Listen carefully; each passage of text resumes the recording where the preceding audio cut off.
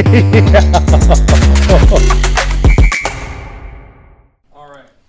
I'm gonna get in the zone. I'm gonna get in the entertainment mode in a second. This is so funny. Why? It's just funny just knowing that you stream fucking hours on end every single day. And number one, I want to say thank you for coming because obviously I know you stream today. Would you stream 8 hours every day? Yeah, usually, but I only stream like 5-6 hours a day. The problem is that it's not that I stream all the time. It's like, well, one, you're far as fuck From WeHo. Yeah. I mean, that's a whole trip for me. And then two, my family's here. I've been spending a lot of time with them. Yeah. And when they're here for the holidays and stuff, like my mom is staying with me. You know, they're always like, they always got something going on at the house. So today we were doing like a gift exchange, like Christmas style. Yeah. So that was, you know, there's just a lot. Right away, this makes me think of when I go to like family gatherings, everyone's like, so how's this and how's that? Like, because obviously, you know, you're big in all this internet shit, obviously a huge streamer. Do people in your family know about your success, and do they ask you, do they talk to you about this shit? They know, they get it, they understand it. Are they like, what is it like knowing this person or meeting that person, or does it ever get annoying? No, they don't care about that. They're old. I mean, I guess like the little cousins, like they get stoked when they find out like I hung out with like Mr. Beast or something. Yeah. You know what I mean? But like other than that, they don't. Yeah. They're too young, and then the rest of them are too old, so they have no clue what's going on. Yeah. How long have you been doing social media? How long have I been doing social media? I mean, I started the Young Turks. Yeah. So that was when I first started doing social media stuff. Originally, I wasn't even on camera. I was like doing off-camera stuff. I was doing biz dev stuff, and then for someone else on social media. No, for the Young Turks. Oh, okay. You know what that is? No. You have no idea what the Young Turks is? I've heard it. I was reading about it. How long have you been on YouTube? How long have you been on YouTube? You've been on YouTube 9 for years? a minute. 9 years, almost. Yeah. 10. TYT is like an old institution. They do news. They're like liberal. They do liberal news. But I started off there doing like back end stuff. How'd you get that opportunity though? First, let's take it back. It's just nepotism, straight nepotism. That's how you got the opportunity. Yeah, my uncle is got it. the main host. I mean, it's a YouTube channel. It wasn't like, you know, it wasn't like CNN or anything. You know what I mean? And I'm bigger than him now anyway. So, which is, I mean, that's a crazy thing to think about now. Like I mean, the kind of viewership you get over time and monthly is like a lot of these bigger networks even have. Does that ever make you feel like you have to like be a certain way or act a certain way, or I don't know, deliver a certain message, or does it create any sort of, I mean, hold? As far as like editorial control goes, no. And I always just think like, I'm just going to be myself. I'm going to say what I believe, and I'm going to do my research.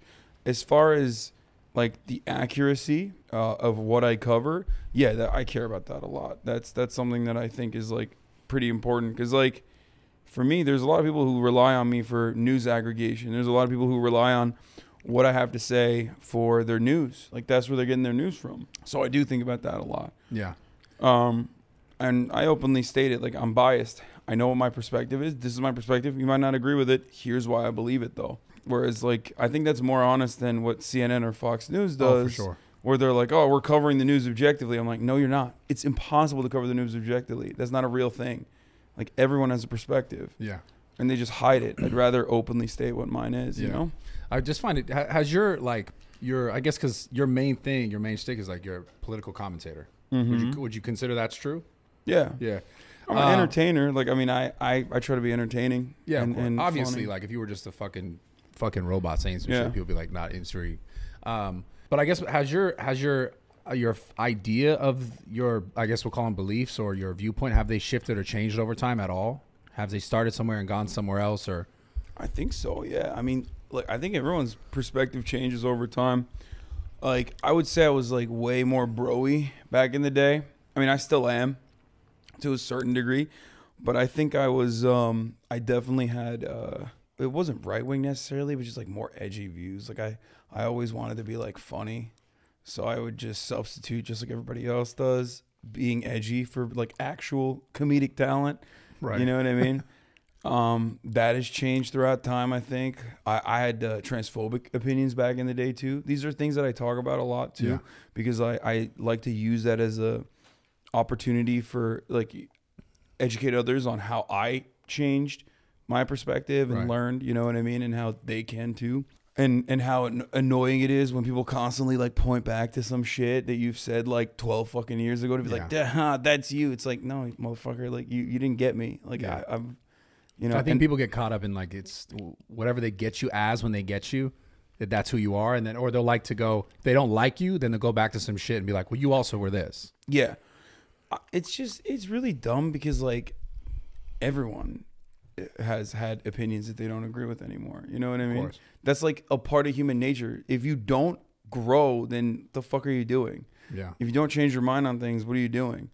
So that is something that I hate. I guess that's like one of the more unique sides of my coverage on issues and my coverage on politics in general is that like, you know, even though I'm on the left, I'm a leftist, I do think that we should be able to laugh at stuff. You know what I mean?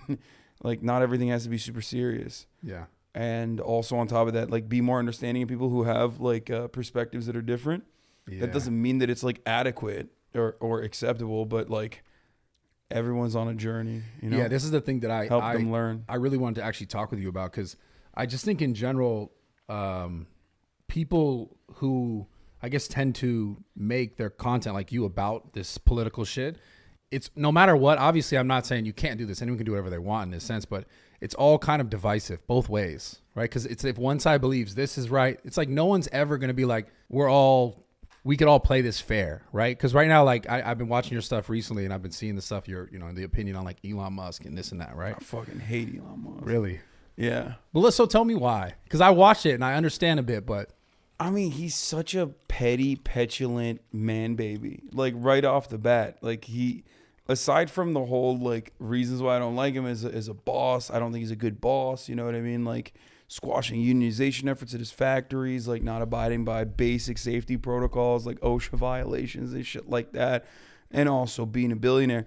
Elon Musk is the type of person that I'm supposed to love because he does things that I technically advocate for. Like every industry that he's in, whether it be SpaceX and, space travel technology, like that is something that I love personally. Yeah. My brother's he builds satellites. My brother does this for a living. It's something that I think is awesome. I love that. He works in renewable energy technically. He's building cars that are, EVs. Yeah. He's an EV evangelist. I'm supposed to love that. I have no problem with the government taking subsidies, using subsidies to promote renewable energy. That's something I advocate for, right? So like everything he's doing, technically I'm supposed to be on board with, which I am in a weird way, but he is so fucking unlikable, routinely shits on taxes, even though every single business venture that he's ever been involved in that he hasn't been like pushed aside on so that business makes him money, like PayPal. He has always... You're talking about the massive tax breaks. Well, he loves the tax breaks. He shits on taxes in general. He's like overtly right-wing from the jump, and now he just like openly says it, right? But back in the day, I could tell like he was just like saying a bunch of right-wing shit, and I'd be like, this guy's right-wing, and everyone would be like, how dare you say that? Elon Musk is a liberal. He loves EVs. And now he just openly says it. But it's like even the way he has done what he has done so far is very frustrating. Just because he's used the system and then knocked the system, or? Yeah, I mean, your businesses would not survive without, carbon credits that you rely on because other auto manufacturers are not developing electric vehicles or weren't developing electric vehicles thus far. So you're constantly running like, you're running a carbon credit operation pretty much because you're like, oh, well, I only make EVs. So other auto manufacturers would pay Elon Musk like almost a tax, you know what I mean? Right. So that they could take advantage of his carbon credits. Yeah. And that was the only reason why Tesla was kept afloat this entire time.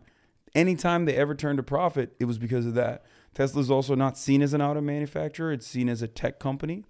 So that's the reason why it's like 10x, 20x like Volkswagen, even though Volkswagen is an international company with a significantly larger fleet that didn't have a 98% recall. Yeah. You know what I mean? And it doesn't impact their stock price. So like that I hate too because I don't like the stock market either. It's like an overvalued you know, a garbage stock that is exclusively relying on a singular individual and how well he performs as a con man, like how charismatic he can be. Or he's not necessarily charismatic, but he has built a cult fan base, a cult following. And I'm sure like there's plenty of, I'm sure there's some of you guys probably like Elon. I don't know. You probably like Elon. I love Elon. Yeah, everybody in the podcasting space loves Elon. I think he's sick. They're like, oh, he's so quirky. He's like Tony Stark. It's like, no, man. He's just like, he is in many ways kind of like Donald Trump, except Donald Trump is a performer. Donald Trump Big is time. Yeah, Donald Trump is charismatic as fuck. Donald Trump is funny as fuck. He's zesty. But you don't think some of the stuff Elon like posts and talk about? I mean, it's funny. Like how he like. I think it's so. That's the worst part. I think it's so bad. It's just like so Really? unfunny. But I feel like we deify him because like he's so successful. He's so rich. So he must be like successful. Like he must be funny, You right? don't like the I support the current things meme? That's like, so it's funny, so dude. basic. It's so funny. It's so basic. It's like That's why it's funny. but like he did the let that sink in, and it's like that stuff. Come on, that's like how that's like 40 years old. You got to be like 40 years old to like that. That's like 9gag humor from like 2009. Like the first time someone made that joke, like even back then, people on Reddit were probably shitting on it. Like, oh, this is lame. But there are a lot of people that like that. Yeah, you know, it's not for me. So I want to ask you specifically, like, obviously, like, you stand strong in a lot of your opinions. My question is, like, why? Like, how did you get here? Like, why do you think there's so much importance for you to stand and say, this is how I feel? Like, what do you think it means? Like, what does it mean to you? Right? Because, like, why are you doing all this? I'm curious. Because it's a very, like... That's a great question. I don't know. I've always been, like... I guess, like, I've always been annoyed by bullies. You know what I mean? Even from a young age. I think that just like kind of stuck with me, where I feel like if I think something is unjust, I just can't shut the fuck up about it. So that's just how I operate for the most part. And like it's funny because people will be like, "Bro, you're rich now." You know what I mean? You're fucking rich. Why are you talking about like poor people? It's like, yeah, but you know, my attitude hasn't changed on it. Yeah. You know what I mean? I was broke and I was still talking about poor people. You know what I mean? Like, Yeah. What do you want me to do now that I'm rich? Be like, all right, I'm done with this shit. Peace. Yeah. So yeah, I don't know. I think like I'm a profoundly fortunate person. I think we are in this space. Oh my God. The people that have made it in this space, we are all insanely lucky. And I think we constantly overlook that fact. Like a lot of people overlook that fact. They want to make it seem like it's just, you know, it isn't just luck that like we're ordained to be in this circumstance or something. Or sometimes people will, I guess, overemphasize hard work. Even though hard work is, of course, an incredibly important factor. Like, right. I mean, I stream 8 hours a day, you know? Not many people want to do that. Yeah, that's insane. Because honestly, like, I even know just that audience is like the most toxic fucking audience on the internet. Twitch I mean, I whip it pretty hard, though. Like, that's the thing.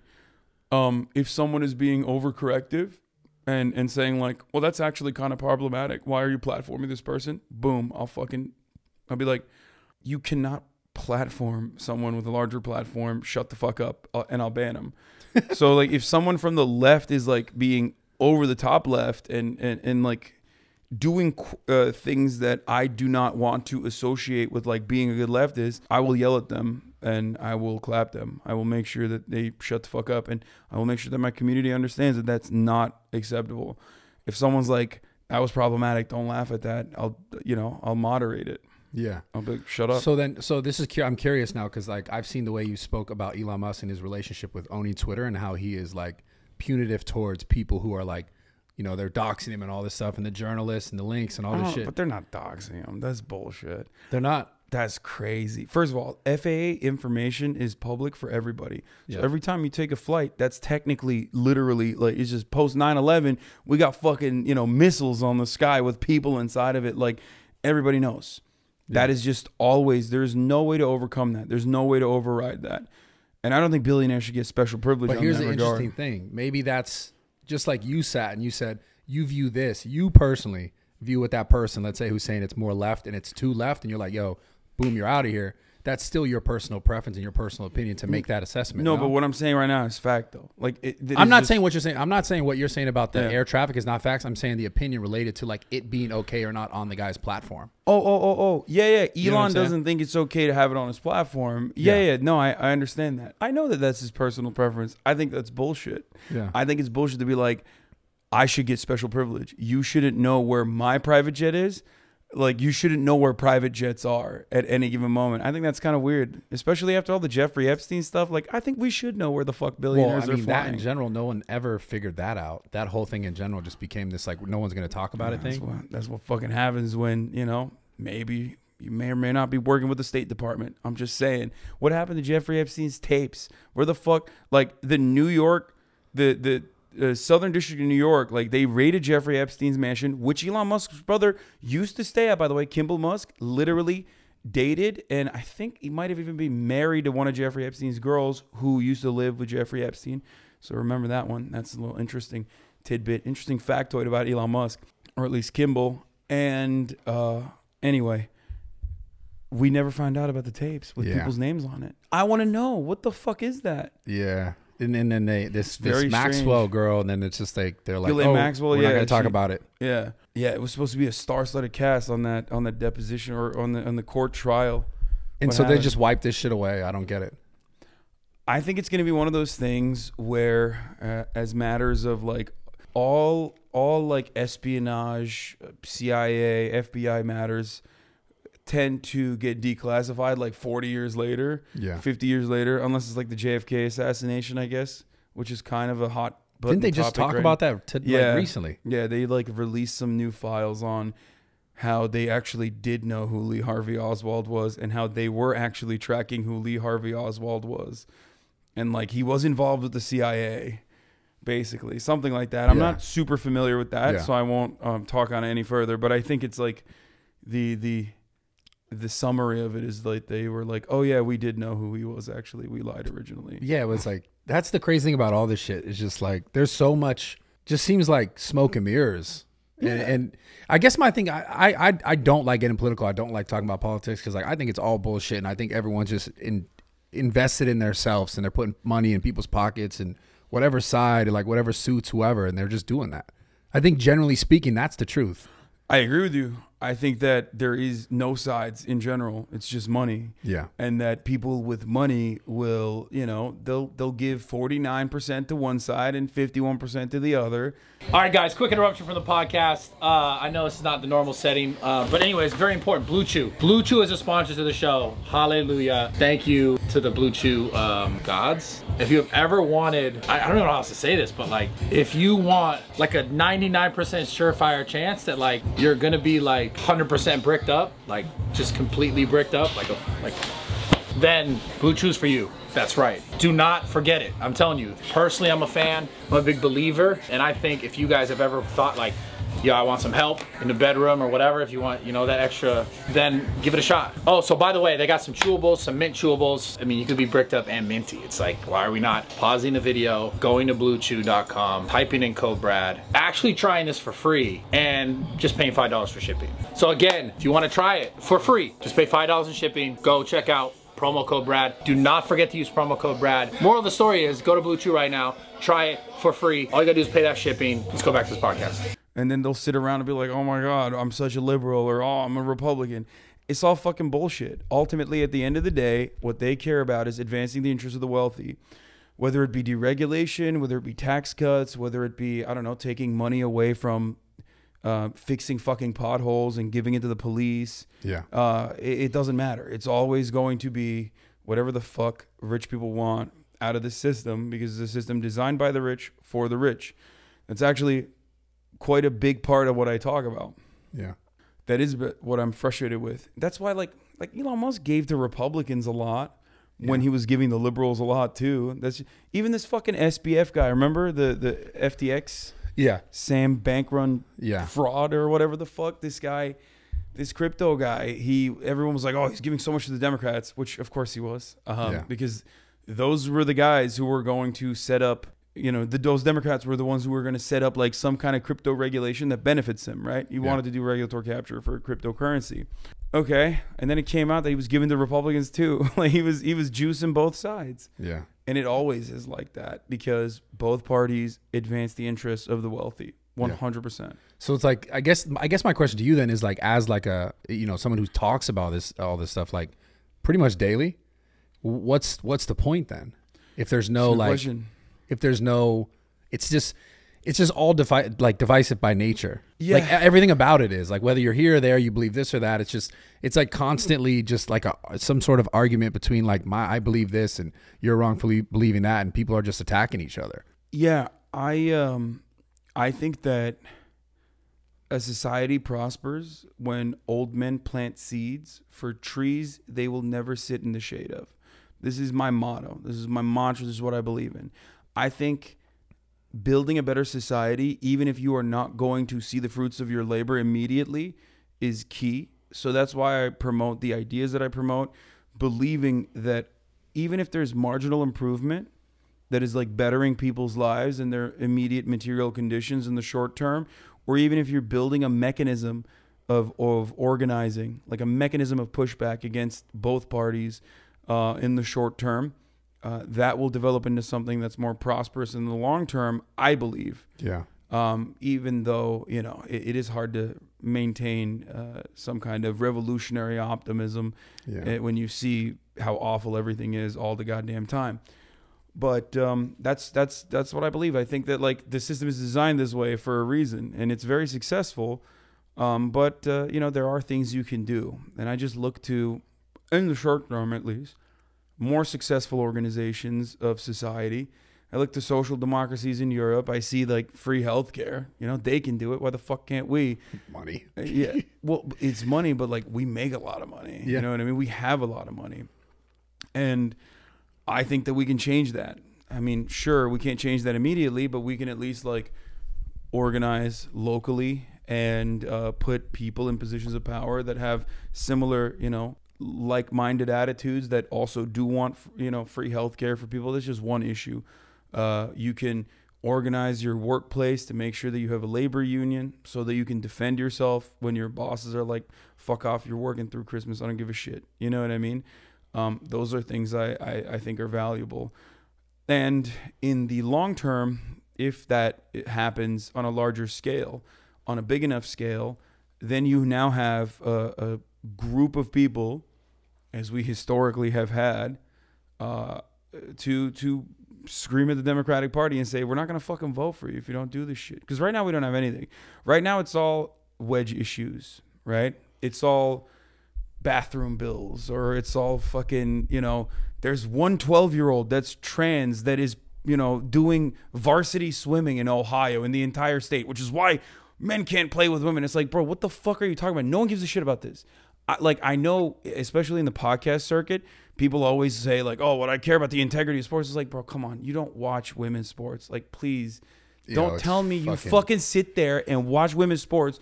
Don't tell me you sit there and you watch varsity. Like you going to the varsity swim meet? Like that's where you're going to? That's what you care about? Like, no, it's just, it like icks you out a little bit. It like weirds you out. So you're like politicizing that issue, but it's not really a significant thing at all.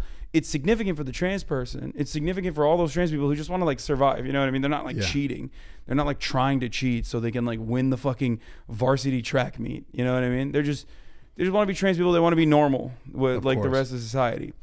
But now they're like the biggest thing. They're the biggest talking point. Well, it's just a tool.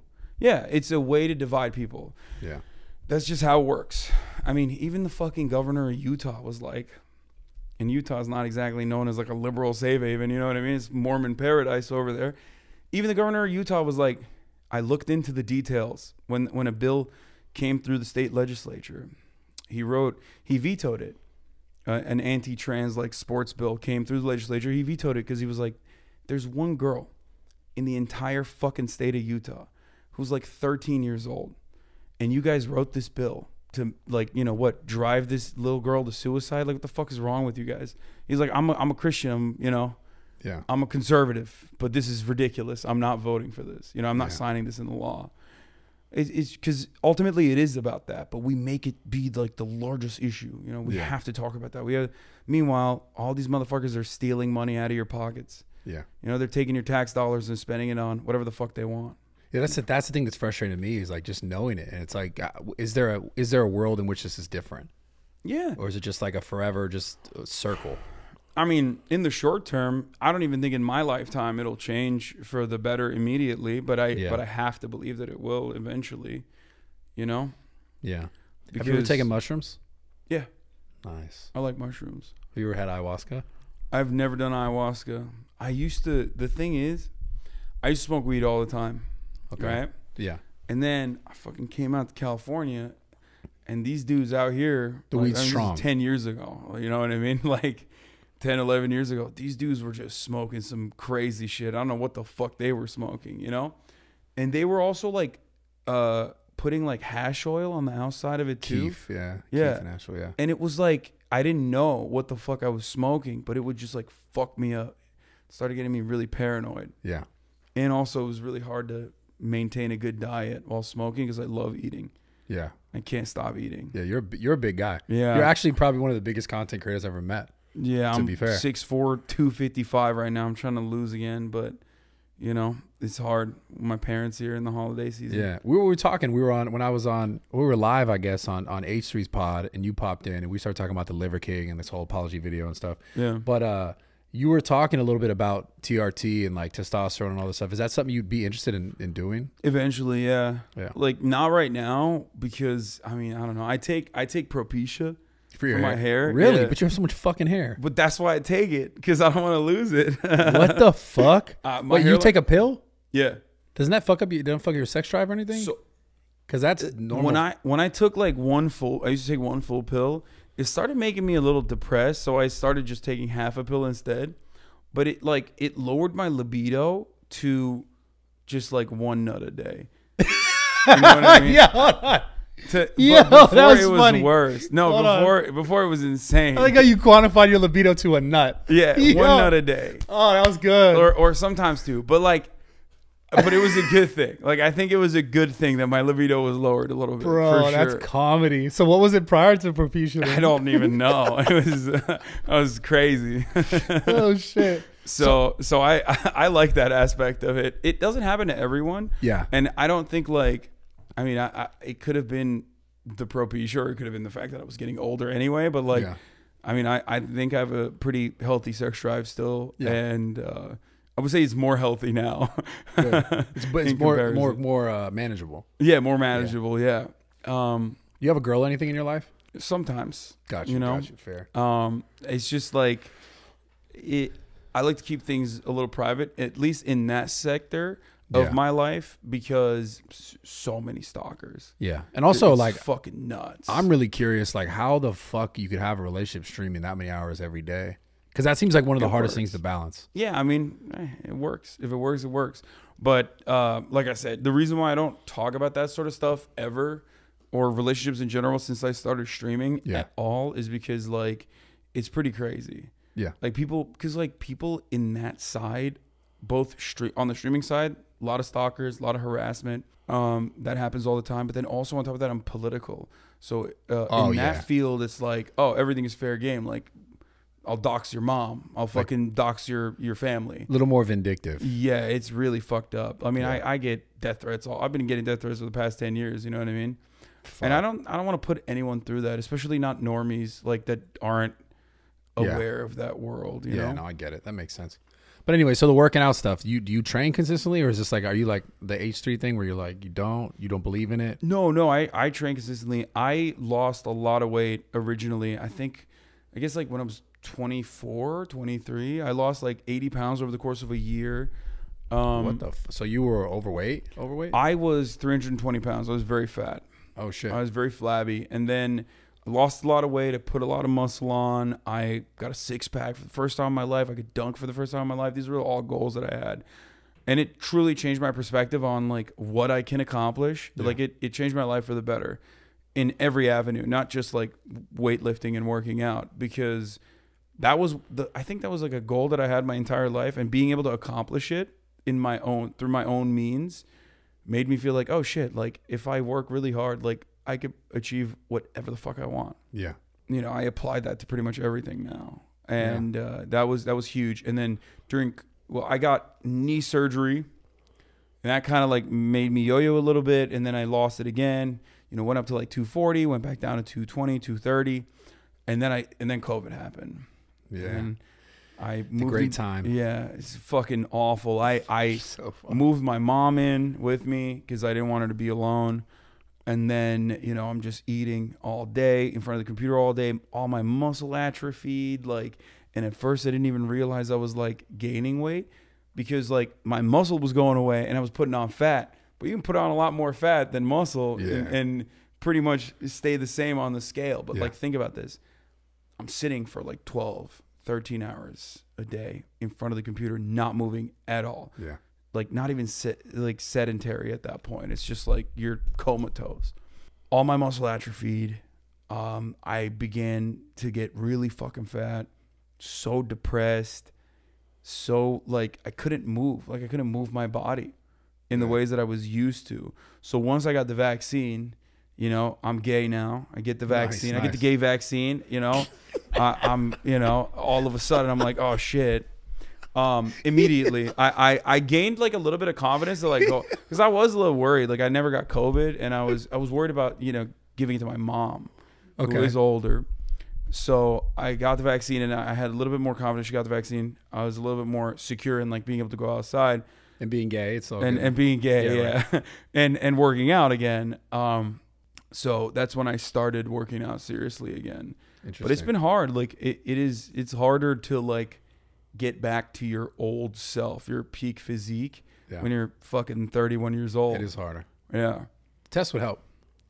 I know. You'd fucking love it, bro. Yeah, but also like I don't want to lose my hair. But so are you already predisposed to losing it? Do you think like because my hairline was receding. That's why I started taking Propecia.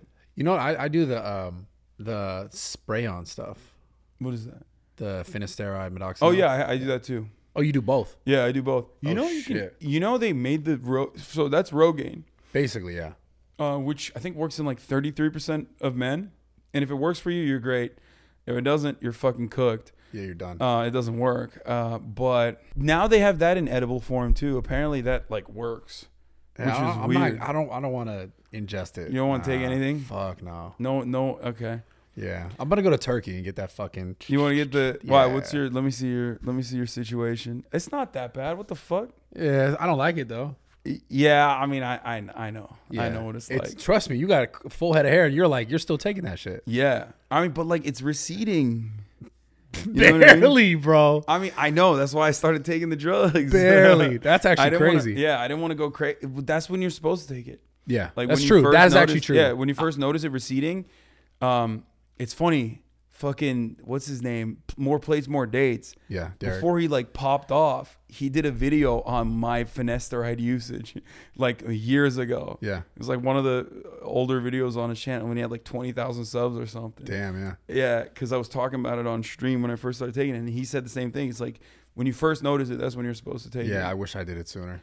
See, you would have done it. I know. Probably would have had a nice full head of hair. Fuck that, no, speaking of years ago, it was why the fuck aren't scientists figuring that shit out, bro?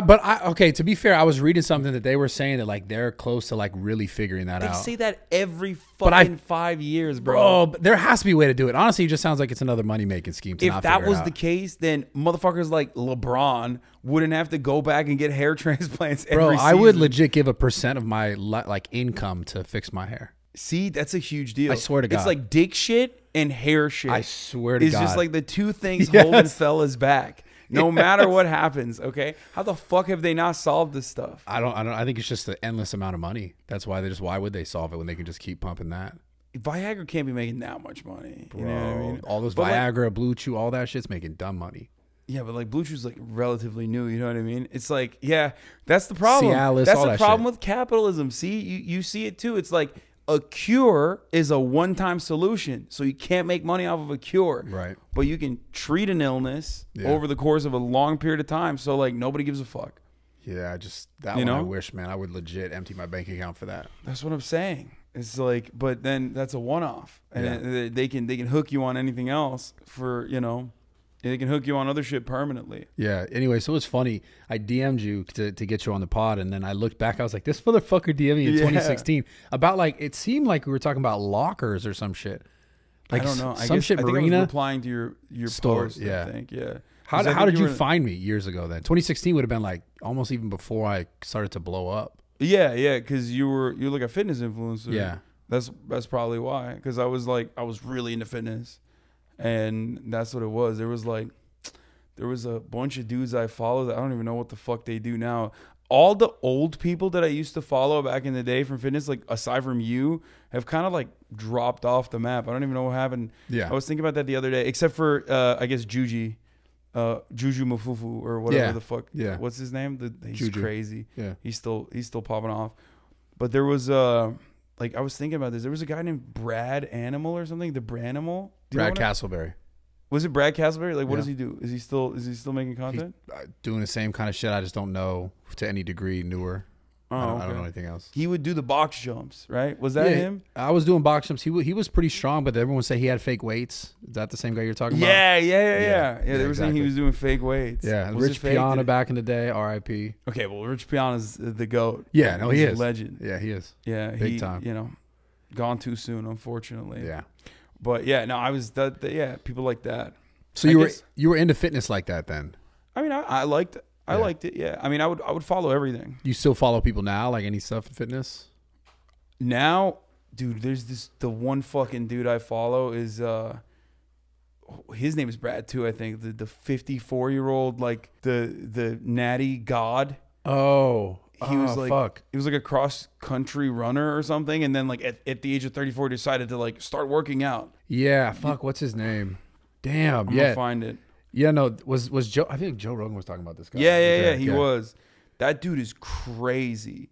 So, dude, when are we gonna get you on fucking gear, man? Get you in shape. We gotta get you at the gym. This podcast is about, bro. I brought you here for that. Well, because you talked about it. You were like. No, I've always been super open minded towards testosterone, but I'm very like I have a very addictive personality.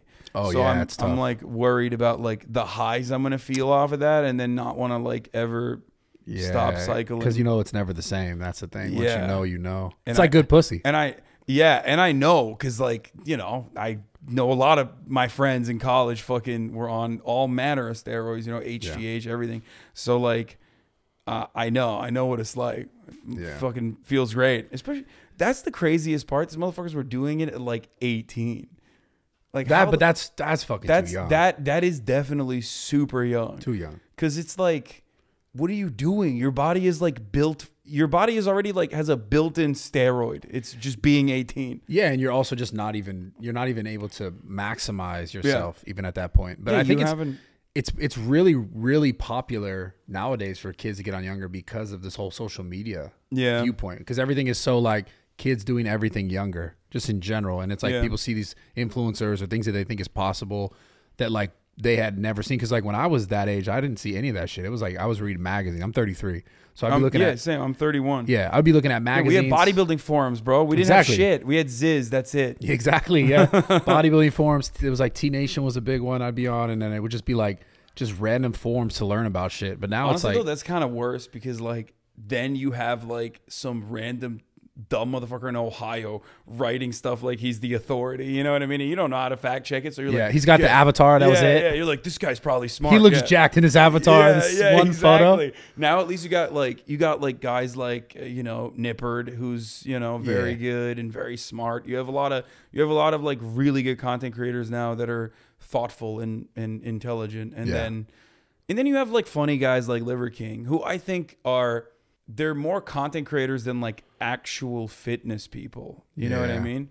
Like he's not giving you exercises to work on. He's not telling you like correctives. Yeah. He's like a character, man. Yeah, he's a character. And as a character, I think that's fine. Yeah. But like, just be a little bit more truthful about your usage. Yeah. Because what did you think about that? I mean, obviously, like we talked about a little bit on that pod, but in general, I think it sucks because it's just like majority of people don't know. They just don't know. They're going to believe what someone says. And then the people who are in it, who are closer to it, know. You could see very clearly, hey, what's going on here? Yeah. No, anyone that has like actually worked out knows two things. And these are two things that people, that normies don't fucking understand.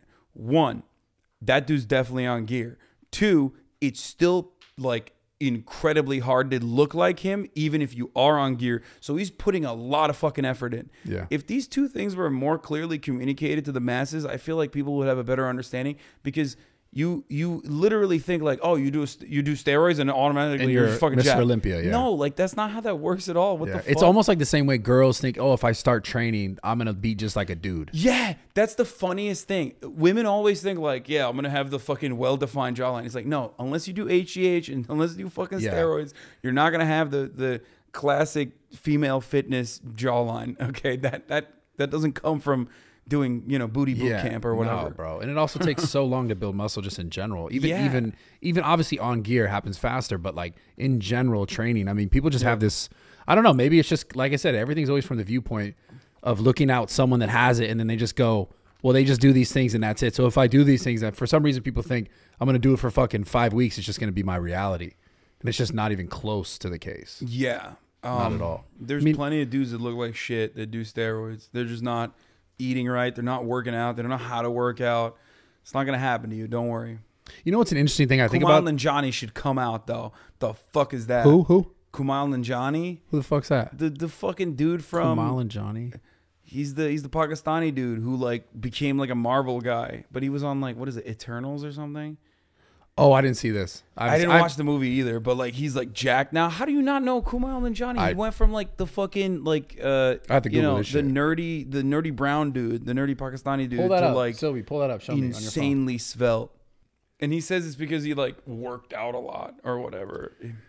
You know what I find funny about that concept is like just like success in general. Like people look at stuff and they go, "Oh, this is all you did to get there," and then they try to put in the work to get there, and they realize it's so much harder. But then they can't apply that same concept to. This is what he looks like now. Okay, but he 100%. But have you seen what he used to look like? Nah, but I could already look at his bicep veins. It's just, yeah, his vascularity is out of control. Your veins don't get thick like that. That's just not normal for most people. Yeah, for most people. I mean, here, this is an older photo of him. That's actually kind of like makes it look like it would be more of a natural transition, but like it's he used to look so different, dude. He was like, and it happened over the course of like half of a year. Yeah, I mean, it's just not. It's Hollywood. Hollywood does this shit all the time. I've been doing this forever. Yeah, he looks great. Fuck it. But I mean, also like I feel like that definitely shaves. That definitely shaves like 5 years from the top of your life. Nah, I don't think that many. No, I don't know. But I mean, I was going to say, I would take it. Look. Yeah, I would take it. No, yeah. I mean, he's definitely like nothing, no definition. I think too that the bigger thing, like, especially for these kids, if they're listening to this and they're like actually thinking about or considering or doing any of this shit, it's just like blood work. People don't realize how important that stuff is because people don't realize actually what's happening in their body. I know we talked a little bit on H3's pod, but I think any conversation I tend to talk about, if I ever talk about steroids, I always try to talk about actually looking at yourself, whether before you're going to get on or if you're on or while you're on, like you need to be aware of what's happening, how your body's like adapting to it to know whether it's safe or not for you. Otherwise, you're just like shooting in the dark. And I think not enough people hear that kind of stuff when it comes to this stuff because I think they just think, oh, I'm going to get it. I want to do it. And even on the same concept, like getting it, like it's just going to happen fast without realizing like there's all these other things that you should think about before you just jump in. Because that's like the worst thing is like, I feel like there's probably so many like kids in gyms and their bros are like, bro, take this shit. And they're like taking probably for them copious amounts of shit that is just not even necessary to get what they want. So there's just something to be said about it. Just anytime I talk about it, I always try to preface it a little bit. That's why I believe in legalizing anabolic steroids, legalize steroids across the board. I'm not even kidding. I've been saying this for years. Yeah, I think it'd be better off if we legalized it and then we had, you know, better, more adequate, transparent medicine surrounding this process. Because right now, like a lot of rich people do it. Most of them, I'd say. Yeah. All athletes do it. A lot of rich people do it. So LeBron does it? No. I would not say that. Yo, that's what you said. All athletes. He's not an athlete. I mean, then. most athletes do it. Actually, I mean, maybe he might have done it too. I think like I feel like a lot of athletes probably do it when they're younger. I mean, I think older is when you do it more so. No? You think that you're just for longevity. Because like these things are, it's not like, I'm not saying LeBron or any athlete would take something because they want to be like a bodybuilder, but it's just like tendon strength, ligament strength, like recovery. Yeah, that's a part of that's the aspect that people don't talk about with respect to steroids, is like recovery. Yeah, huge. You know, and also like, mental. Like you'd actually would be surprised how like actually mentally like focusing it can be. Like it changes your almost like your idea of what's possible because there's that much more. I guess you'd say like. believing in yourself, just a self-belief. Yeah, you get more confidence from testosterone coursing through your veins. Exactly. Yeah, I mean, I'd rather marginally move the needle by like making healthier choices, moving around, sleeping more, eating a better diet. Yeah. It's not going to be the same as like steroids, but still. Yeah, of course. I'd rather keep that going for as long as I can, and then and when it gets to a unmanageable level, then I'll do unmanageable level. Doctor, what? Unmanageable level in the sense of like I just feel myself slipping to a degree where it's like I just don't feel happy. Yeah. And depressed and all this shit because like I still believe that I can do it without steroids. Yeah, you can. Absolutely. At this age, I'm only 31. Well, that's something too that's important is like you said, the sleep, the water, the food, all this stuff is if you're like flopping that already, it just makes no sense. You might as well nail this, see how that treats you, and then, you know, if you want to go further, and then by all kick means. it to the next level. Yeah. So I got a question for you. What do you enjoy the most out of all this stuff now? Because obviously, like, you do this every day. How long have you been doing this every day? So I started full time in 2020, and then COVID happened. I left the Young Turks and decided, you know, I'm going to do this on my own. And I started doing it full time in 2020, and I was like streaming, you know, 8 hours, 10 hours every day.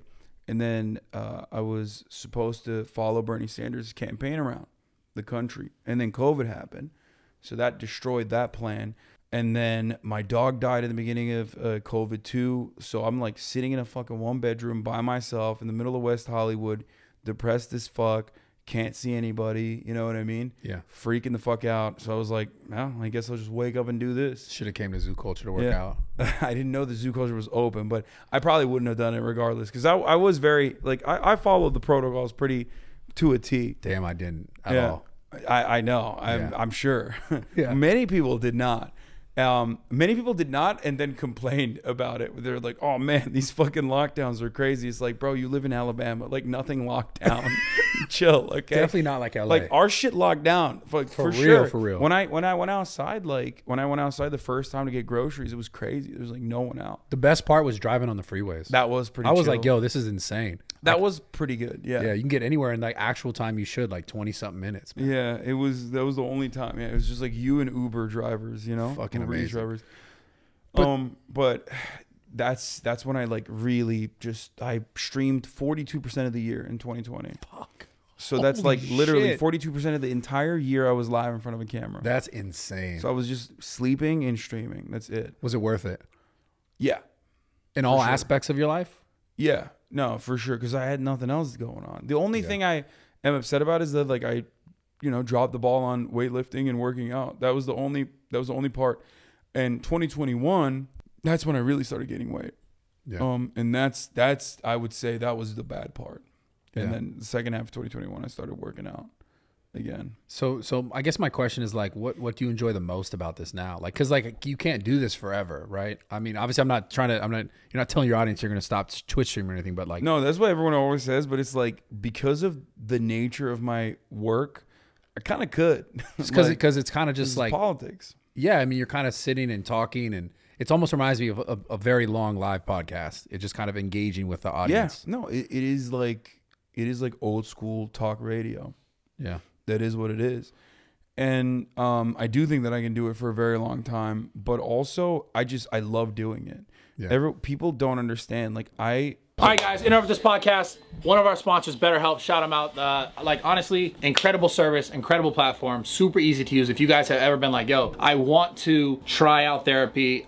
Maybe I'm a little bit like timid, or maybe I don't want to show up with an actual therapist in an office because like maybe it's gonna make you feel some sort of way. You can do it from your home. Tell them everything you want to tell them like you would in a normal office. I'm a big believer in therapy. Number one, if you're not talking about your problems at all, like you kind of just play in your own mind and you kind of like, you know, your own worst enemy at times, right? If you talk to someone else, a lot of times if it's like your buddies or like family, like there's biases in regards to like what you're giving off, right? 'Cause someone's always going to give their opinion based on maybe what they think of you personally or what they want of you personally. So there's always some sort of like, it's like conflicted. So it is always a better option to find some sort of outside help, and BetterHelp can help you. If you guys want to do it, again, you don't have to go in person. If you're a little bit shy, you can do it all from the comfort of your home. I don't think at all anyone should ever think you're a bitch for going to therapy. I've done it for years. I did it when I was a kid. I've done it multiple times throughout my adult life, and I still do it to this day. So give it a shot. if you guys have ever been thinking, because let's be honest, like mental health is the most important form of health. Like without our mental health, I know this is an ad and shit, but I'm gonna be honest with you guys in general, like there's nothing more truer than the fact that if your mental health is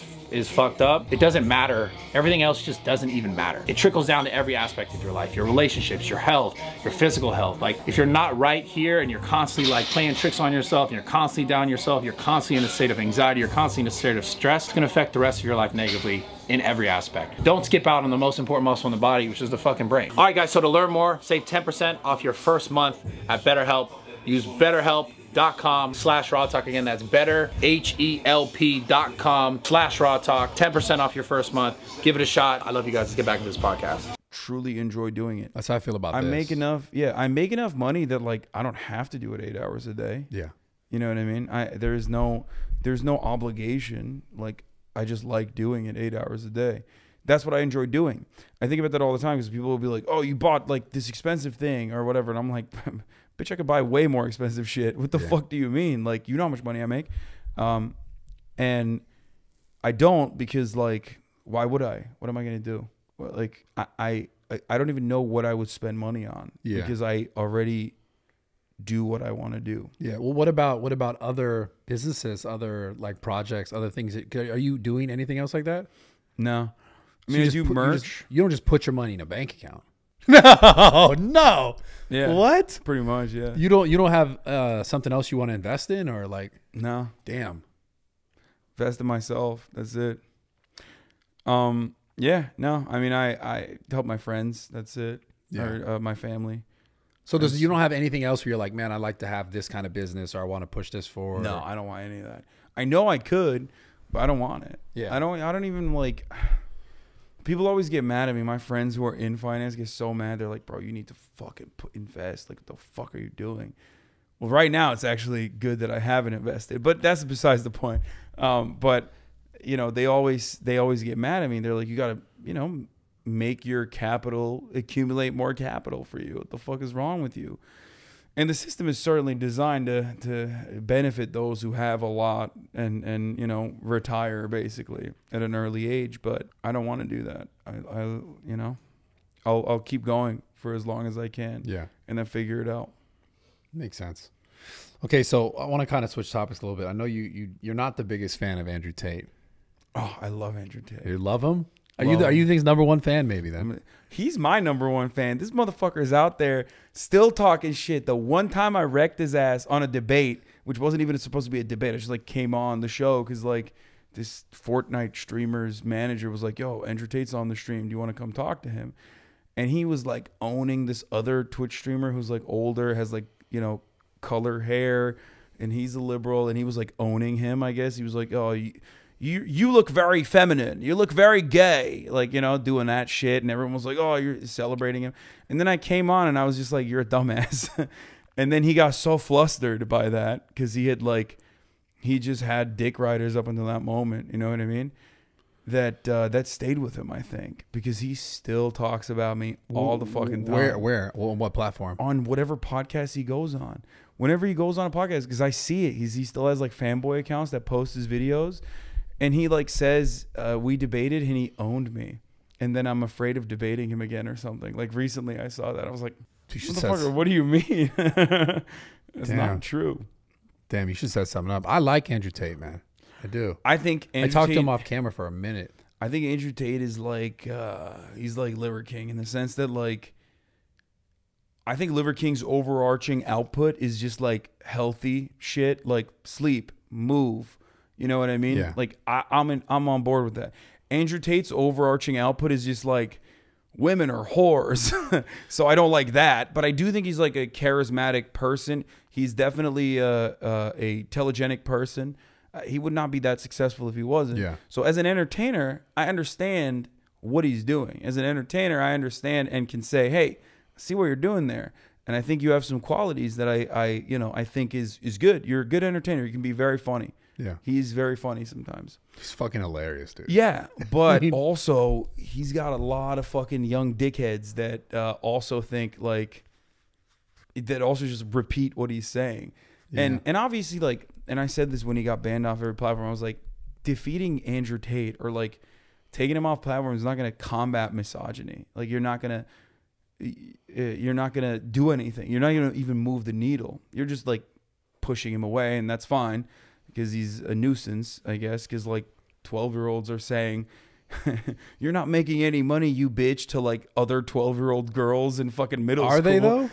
I 100% they're doing that. You think so? Oh yes. I think he and his like explosive growth and his success truly gave people just the guidelines basically of how to like operate. Like those kids were gonna say dumb shit anyway. They were probably gonna say you have cooties, but instead now they're saying you're a bitch. Where's my Bugatti? You know what I mean? Like that's the difference. Like it's still the same principle because like patriarchy, misogyny, these are like societal constructs. So you know that's not gonna go away. I mean, everyone has a little bit of that in them, regardless. Even myself. Right. And it's something that you need to like examine and work on. And that's part of being an adult. I do think he's very insecure though. Despite how charismatic he can be, I think he's a very insecure person. What do you base that off of? No one who is secure with themselves talks about their material possessions that way. Are you talking about like his like stuff on Twitter? Stuff on Twitter, constantly talking about like how successful he is. Like women love me. They come up to me all the time and they say, Mr. Tate, you are so sexy and hot. And I say, yeah, bitch, I am hot. And it's like, he said that? He says shit like that all the time. You've never heard that? I never heard that. That's crazy. It's hard not to hear it. I have seen like the money tweets and all that kind of shit. Yeah, we all know guys like this. Everyone knows a guy like this. A guy who's just fucking like a loudmouth who like talks a way bigger game than he actually can kick. And for me, I think like other insecure dudes can't see through that for some reason. Like when I see that, I'm like, oh, I know exactly what this dude is. I've seen it a million times. I think a part of it's part of the character too. I think a part of it's because like now, especially because he's back. Let's just, for example, on Twitter, he's definitely not speaking to the misogyny stuff that we're talking about. I don't think he's doing really any of that kind of shit anymore. No, he really shut that down real quick. Yeah. So it's different. It is different. It's different. So now it's like, I mean, when I'm looking at it, it's like, of course, I think the things that the bigger hitters, that the other stuff that you talked about, obviously like the empowerment of men, but then also like the money and like the. I believe in empowering men, but I don't think we need to empower men by like, you know, shitting on everyone else. I think, as a matter of fact, I think that doesn't even empower men. It just like makes it unnecessarily confrontational. Do you think that the opposite though had been happening for many, many years, which is why, because I think the reason why he has so much popularity outside of the controversial shit that he was saying that was like causing people to be like, what the fuck, who this guy's saying this, I can't believe this. Like the whole like choke women shit. Yeah, this crazy shit. He was saying wild shit, right? But it was causing this controversial. People make these, everyone's talking about it. But I think besides outside of that, I think for the longest time, like men were not told to be men. Not like there was like this, it was in fact the opposite, where it was like, it seemed to go down this like make men more feminine. But he's feminine as fuck. Like, homie is wearing the gayest looking slippers I've ever seen in my entire life. Okay. The skinniest fucking jeans. If you want to, like, he's so Euro. I'm sorry, impossible for me to look at that as someone who grew up in Turkey and be like, wow, what a alpha guy that guy is. Like, he's wearing like fucking the skinniest, slimmest, like, a t-shirt you've ever seen. Like, that's kind of zesty, you know what I mean? Zesty. And there's nothing wrong with that, obviously. Like, I'm very much in support of that lifestyle if that's what you want to do. But like, don't fucking shit on don't fucking shit on people that want to do that. He constantly would like get mad, or he says a bunch of things that I hate. One, about me in particular. He says, one, I deny the Armenian genocide. I never have. He just like keeps lying about that for some fucking weird reason. I've never done that, and I'm Turkish, so I think that's why he says it. So people will be like, "Oh yeah, he's Turkish. He must deny the Armenian genocide." I don't. That's one, and then two, that I wear dresses, and I have like kudos. We do like fucking makeovers or whatever for fun, for fucking TikTok and shit like that, and I don't give a fuck. Like, yeah, I'm jacked. You know what I mean? Yeah, I look good. I don't give a shit, and But that's confidence. Like, I don't care. I can wear a dress. Like, it's not going to, I'm not insecure about my sexuality. I'm not insecure about my masculinity. Well, now I have to ask you a question. I have to challenge you a little bit. Go ahead. So moments ago, you just said he wears slippers that are gay. I was joking about that. Okay. But I'm saying like that's so someone's going to hear that though and be like, well then. But I also do think that that's a little fruity, you know? Yeah, but like. There's nothing wrong with being a little fruity. Of course. That's what I'm saying. I work out. You work out. I think, and I've said this many times over, if you go to the gym, you're a little gay. Okay, as a guy, that's comedy. You work out, dude. You're a little gay. We have a term for it. It's called miring. It's oh come on. It's pretty funny. But like you see other dudes with like fucking big ass pecs. You see a dude who's put a fuckload of work into his body. You don't go, that's impressive. Of course, yeah. Exactly. It's a little gay. It's fine. A little bit. It's fine. I mean, listen. I mean, I said this years ago. I like bodybuilding's like that. It's like because I got popular on the internet and my following, my fan base is 100% dudes. Yeah, there's not like I have a ton of girls like this guy's hot. I mean, I'm sure I have some. Yeah, because you have what a lot of people who work out know, a guy's body. Like you have a body that is not designed to like exclusively attract women. Like you don't have the slim, slender body. You have the fucking like umbralic body. Right. That's for dudes. Dudes see that and go, that's impressive. I see that, I go, that's impressive. You put a lot of work into that, and I respect that. Yeah. Little gay. That's it. That's it. It's doesn't mean I want to suck a dick, but that's a little gay. It is what it is. It is what it is. I just think that's my point, though. Like I think like there's no reason to just be more open about stuff like that and try to like abide by these rigid principles of like what it means to be masculine. I think what it means to be masculine can change, but if there are like core foundations, I think one of them is, being confident, being secure in yourself, being secure in your skin, and sometimes doing shit that's even goofy. You know what I mean? And I think young men fail to comprehend, and I know that I was that young man too, to like present myself a certain way because of my insecurities and want to like behave in like the textbook ways that we've seen how men are supposed to be, like alpha men are supposed to be. There might be some positive values associated with that, like leadership roles, doing the right thing. But also there's some negative ones that are kind of toxic, where you're just like, you go overboard, or you're not always doing the right thing, not wanting to take accountability for your actions. Like I think those are traits that we sometimes falsely attribute to like what it means to be masculine. And I think insecure guys a lot of times, like Andrew Tate, can create this like false notion of what it means to be a man. I don't think men should be running around saying how fucking alpha they are. My principle has always been this: if you have to say you're an alpha male, you're probably not an alpha male. I'm not even talking about the fact that like alpha males and beta males or whatever the fuck was immediately, destroyed by the main guy who looked at wolves in captivity. Like the first researcher that came up with the alpha beta concept literally immediately was like, actually, this was wrong and it should not be attributed to humans in any way. But these are also wolves in captivity, whatever. Like, I'm not even talking about the scientific background on alpha and beta. I'm talking in general. Like, if you think you embody the qualities of what it means to be an alpha male, right? Like a go-getter, like you fuck shit up, you take what's yours. You're not going to run around saying you're alpha. Yeah, you wouldn't have to tell everyone. Yeah, that. People will know. Like no one has to be like, I don't know. I've just never met someone that is like, I'm such an alpha male. I'm so successful.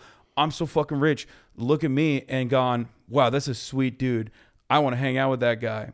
Even though, ironically, if Andrew Tate didn't do all that dumb shit, he's like a funny person. Yeah. And I would literally be like, I could hang out with that guy. Dude, I think he's hilarious. I talked to him for like 2 hours. That's what I mean. Off camera. He was cool. I'm sure. Yeah. I'm sure he's wonderful. But his output and the way he presents himself and the way he promotes himself is trying to reach as large an audience as possible. And in order to do that, you got to like really fucking dumb it down.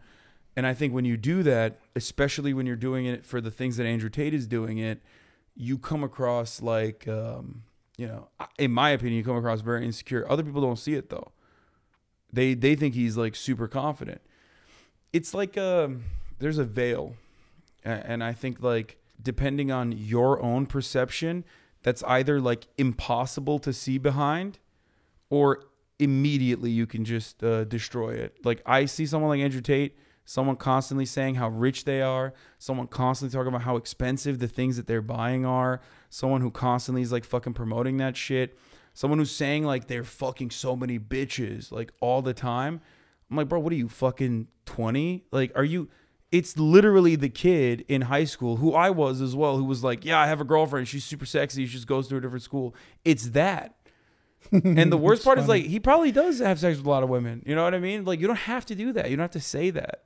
But that's the thing. I think part of, like you were talking about, part of his output is that though.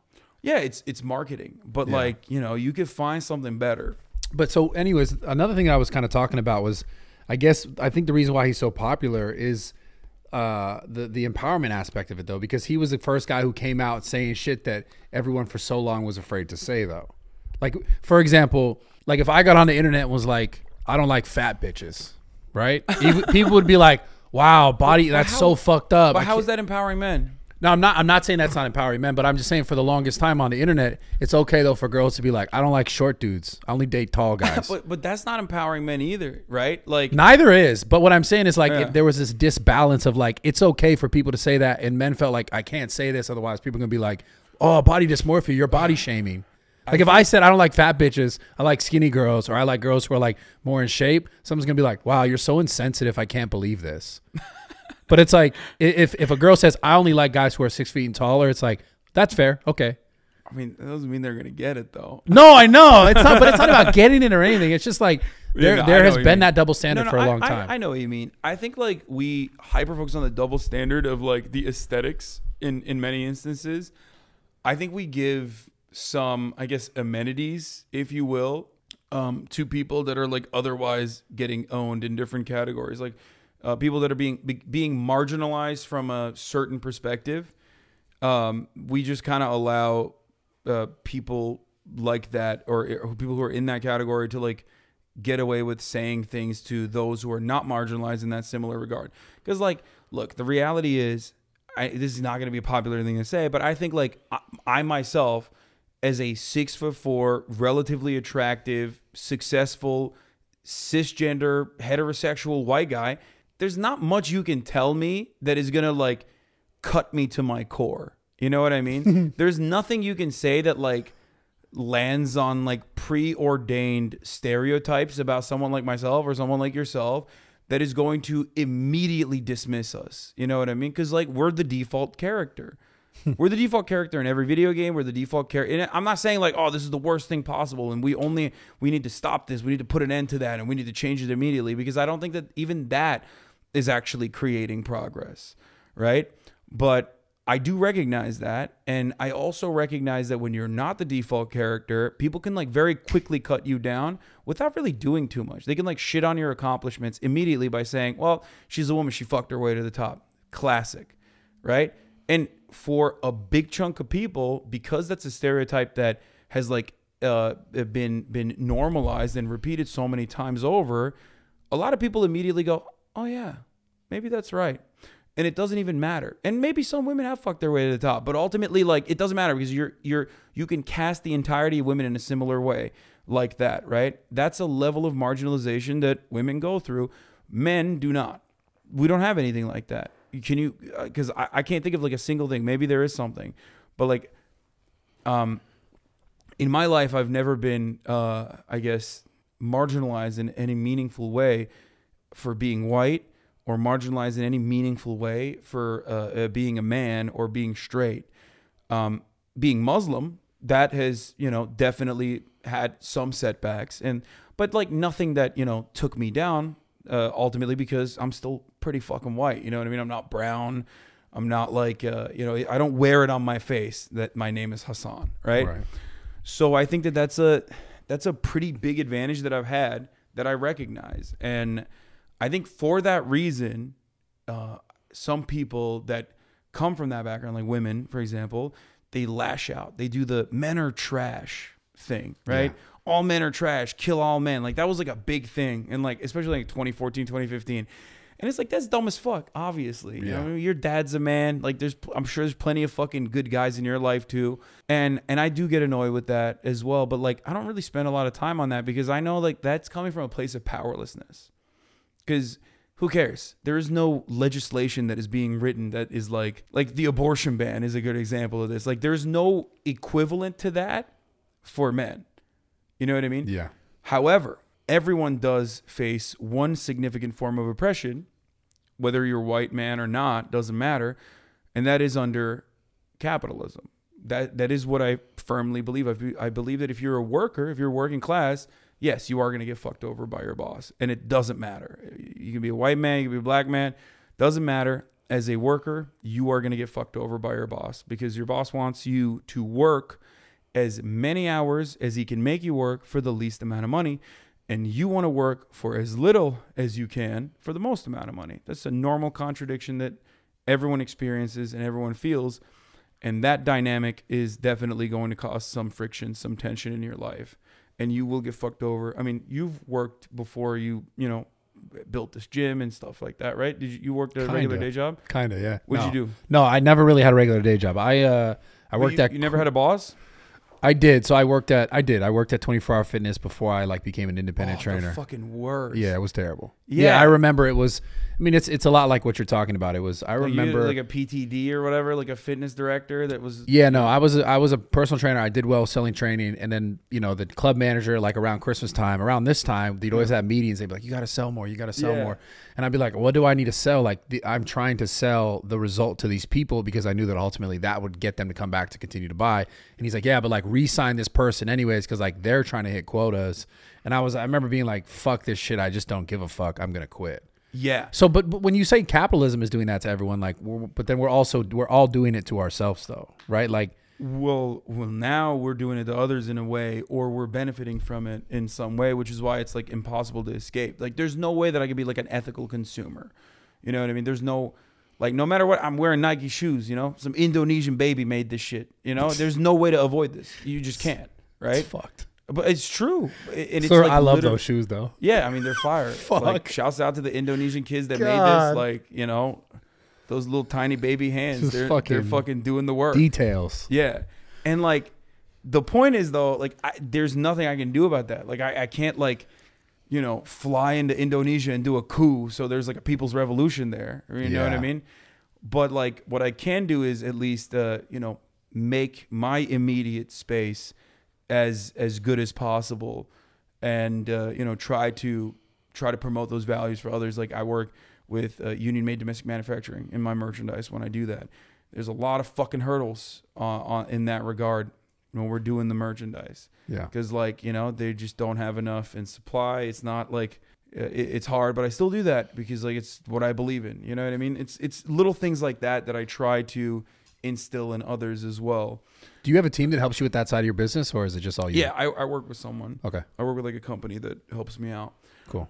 But you just described it. Like, everyone has had an experience if they've ever worked under a boss, and I did too before I like started on my own. Right. You have no control over your own life, and that is where you spend 80% of your adult life. 80% of your adult life when you're working as someone else's bitch. Like, that's just the reality, unfortunately.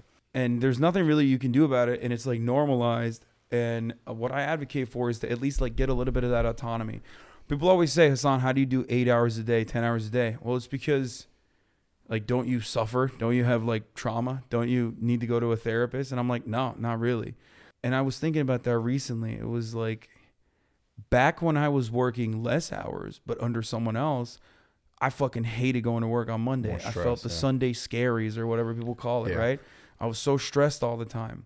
I was worried that over the weekend, like, I might get a fucking phone call. Part of that was because I was broke, didn't have enough money to, so I had to like nickel and dime Ubers to figure out like, am I going to have enough money by the end of this month to get food?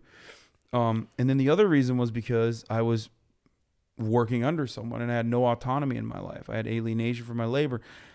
These were things that truly were gigantic weights placed on me. And then the moment that I had that autonomy, the moment I started working for myself, all of a sudden that was gone. And now I have this most liberating feeling all the time. If I don't want to work one day, I could just stop. Yeah. You know, I don't have to ask nobody. My insurance is not tied to anyone else. It's just something I pay for. But how long did it take you to get there? It took years. Yeah. But what I'm trying to say is I believe that like big parts of that you could literally have while working under someone. We just don't want to do it because profit margins are slim. Like a workplace could offer more autonomy to the worker. A worker could fight back for said autonomy. A workplace, and I'm sure like you have a smaller operation. A lot of YouTubers I talk to, they already do this without even thinking about it. Like they don't fucking grind their workforce down because you have a much closer relationship with the people that you're working with. Yeah. Because it's not faceless. Yeah. It's not some fucking, you're not a factory owner that owns a million fucking factories or a piece of a million factories through the stock market. You're working with your workers. They know what they're doing. You know what they're doing. You're close. You're face to face with them. If one of them's like, yo, I'm sick, I can't come in today, you're not gonna be like, no, you have to fucking come in, bitch. You know what I mean? Yeah. I hope you're not like that. But my point is, I'm definitely like that. Oh, okay, good. Yeah. You got to work through it, motherfucker. Right, was Nate over there? Or is it Jacob over there? Jacob right here. Yeah, of course. Even when you're sick.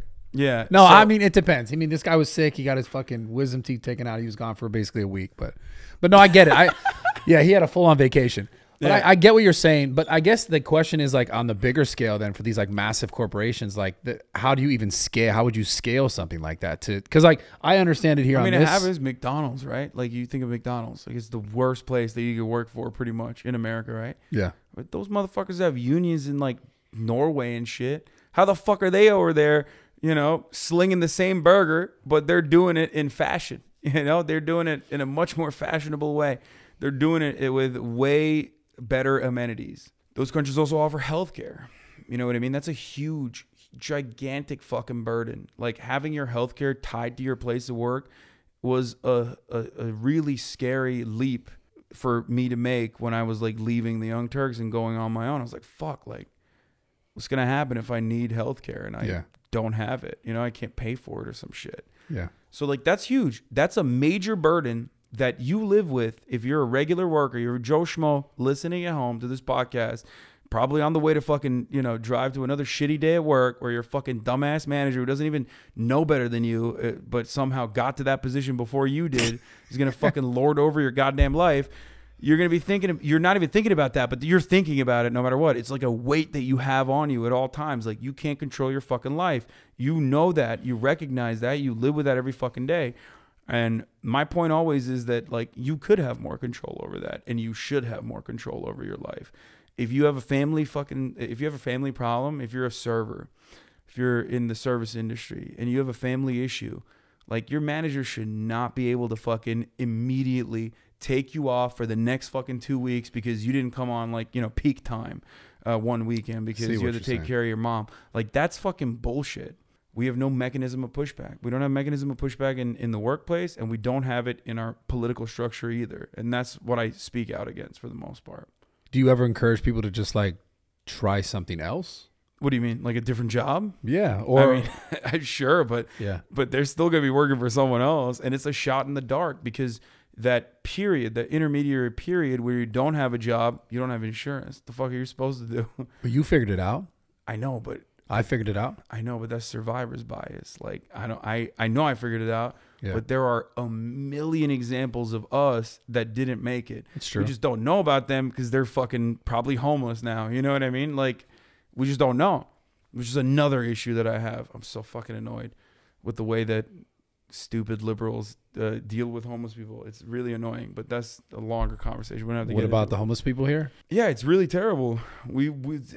California is rich as fuck. We're like richer than nations. Yeah, we should not have a single fucking person living on the street. So why do you think that is then? Because that's like frustrating as fuck to me too. Because I'm like, how much money I pay in taxes? I'm like, what the fuck are they doing with this? Yeah, but listen, the police department needs a fucking armored personnel carrier. Okay, that's why they can't fucking deal with the homeless people. It's not even just the police department though, even though their budget is fat.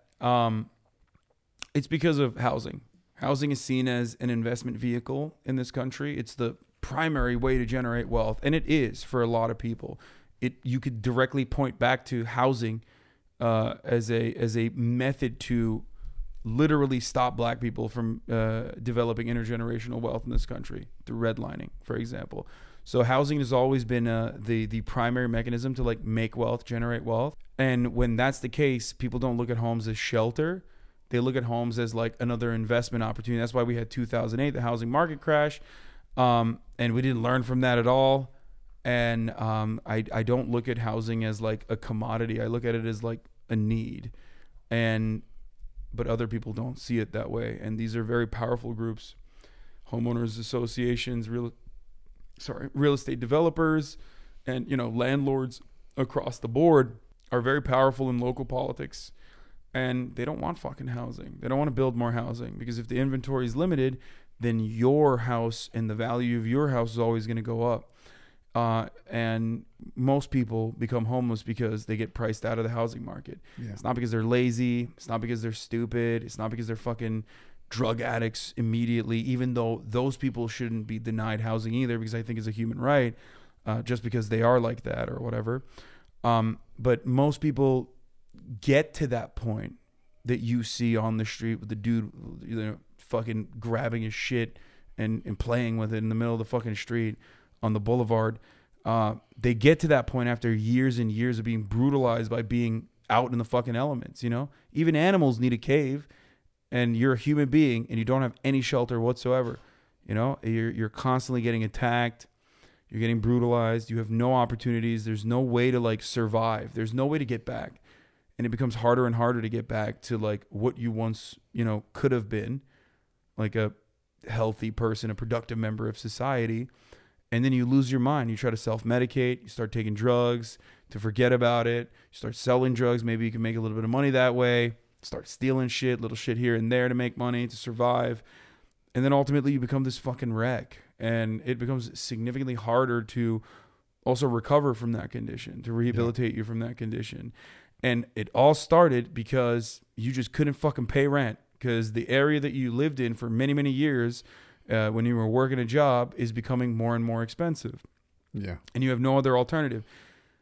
You also don't have an adequate public transit system in Los Angeles, especially. I still just don't understand how California has all this money and it's still just a shit show. Because moneyed interests are significantly more powerful. If you've ever been to a European city, you see how it's designed, you see how it's structured, and you're like, how the fuck don't we have this? We live like animals in America, okay?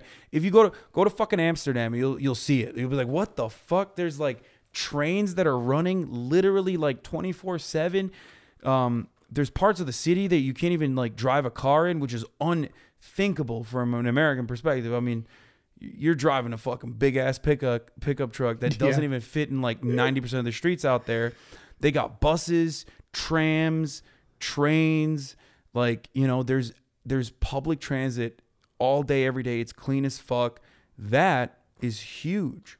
Would you ever live in a place like that, or would you always stay in America? I mean, I grew up in Turkey, much poorer country, but Istanbul and Ankara, like I grew up on public transit. You know what I mean? I grew up with that. It was awesome. It's great. Fuck. It's just fucking, dude, there's just too many potholes in fucking Woodland Hills and Calabasas. That too is crazy. I just don't get how much, I honestly, like the amount of money I know that's funneled through like taxes, and just like, it feels like it's just like more taxes. And I'm thinking nothing's changing though. I don't see anything what the fuck change. am I paying all this money for? I get it. I understand. It is very frustrating. Where is it going? Why are we not seeing the results? It's because everyone's fucking corrupt. Yeah. That's, I mean, like the thing I was saying earlier, that's why I get just so frustrated in general. I don't even really talk about all this political shit. It's just funny. Like, it's just funny to me because like that's what you do. Like fucking every day pretty much. Yeah, but I think like there's a reason why I have a fairly large audience, or I have a lot of people who are even on the right who say like, yeah, I watch you to get a different perspective. Yeah. And that's because like, I mean, I get the system is broken. You know what I mean? I'm not like unconditionally on the Democratic Party side. I shit on them probably more than I shit on the Republicans, because like they are supposed to be on the side of the fucking working class. They claim that they are. Yeah. And then they do shit about it. You know what I mean? Yeah. I think that's what it is. I guess I tell it like it is in some ways. And I you know, my solutions are different than the Democratic Party. They like liberals want to just not look at the problem. Like liberals, it sometimes feels like the Democratic Party is literally like, oh, you see a homeless person, Well, that's kind of problematic that you like even recognize that they're homeless. Jesus. Like, you know what I mean? Like, just let them eat trash. Like, it's fine. It's like, no, man, that's not fine. That's awful. Like, what the fuck? It's awful for him, okay?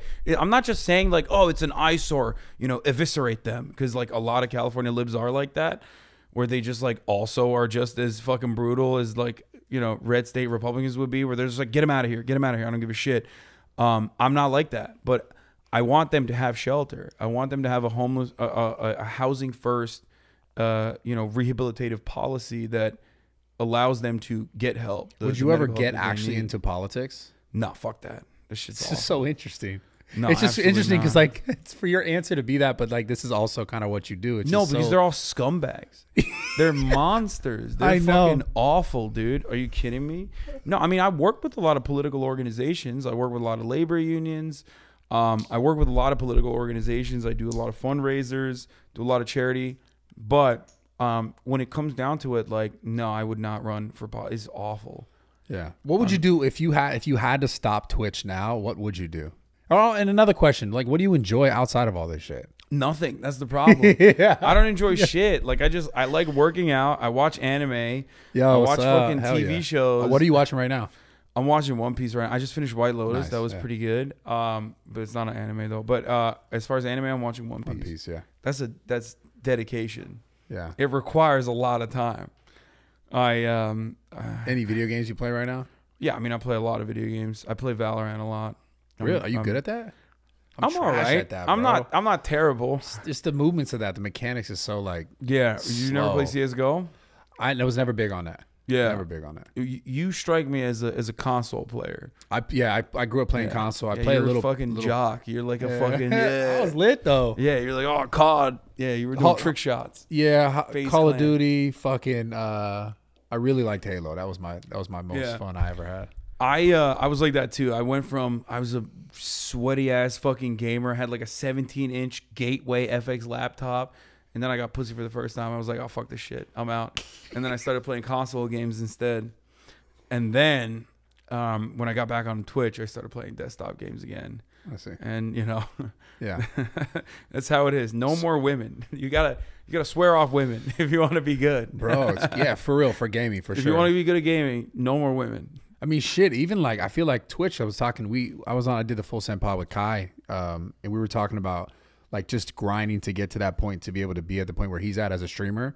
And like, just not that I don't think he's like saying I'm not involving myself with any women, but like the minute he kind of was deciding like, I'm not going to try to pursue this or put my energy towards this and put it all towards streaming and growing this. Yeah, it's a full blown, it's a 24/7 thing. That's your life now, for sure. If you want to be good at it, you got to put in a lot of hours. Most people at the top are doing that. You know what I mean? Most people at the tippy top of the fucking platform are putting like 8 to 10 hours. So who is at the top? Who are the number, like, what's like the top 10 right now? I think it's like Felix XUC. Yeah, of course. Who is like the gamer. I mean, he embodies like the fucking 14-year-old Adderall kid. Like, you know what I mean? I love him. He's great. You have Asmongold, who's like the older gamer, plays WoW. He also embodies the sweaty gamer on the other side. Yeah.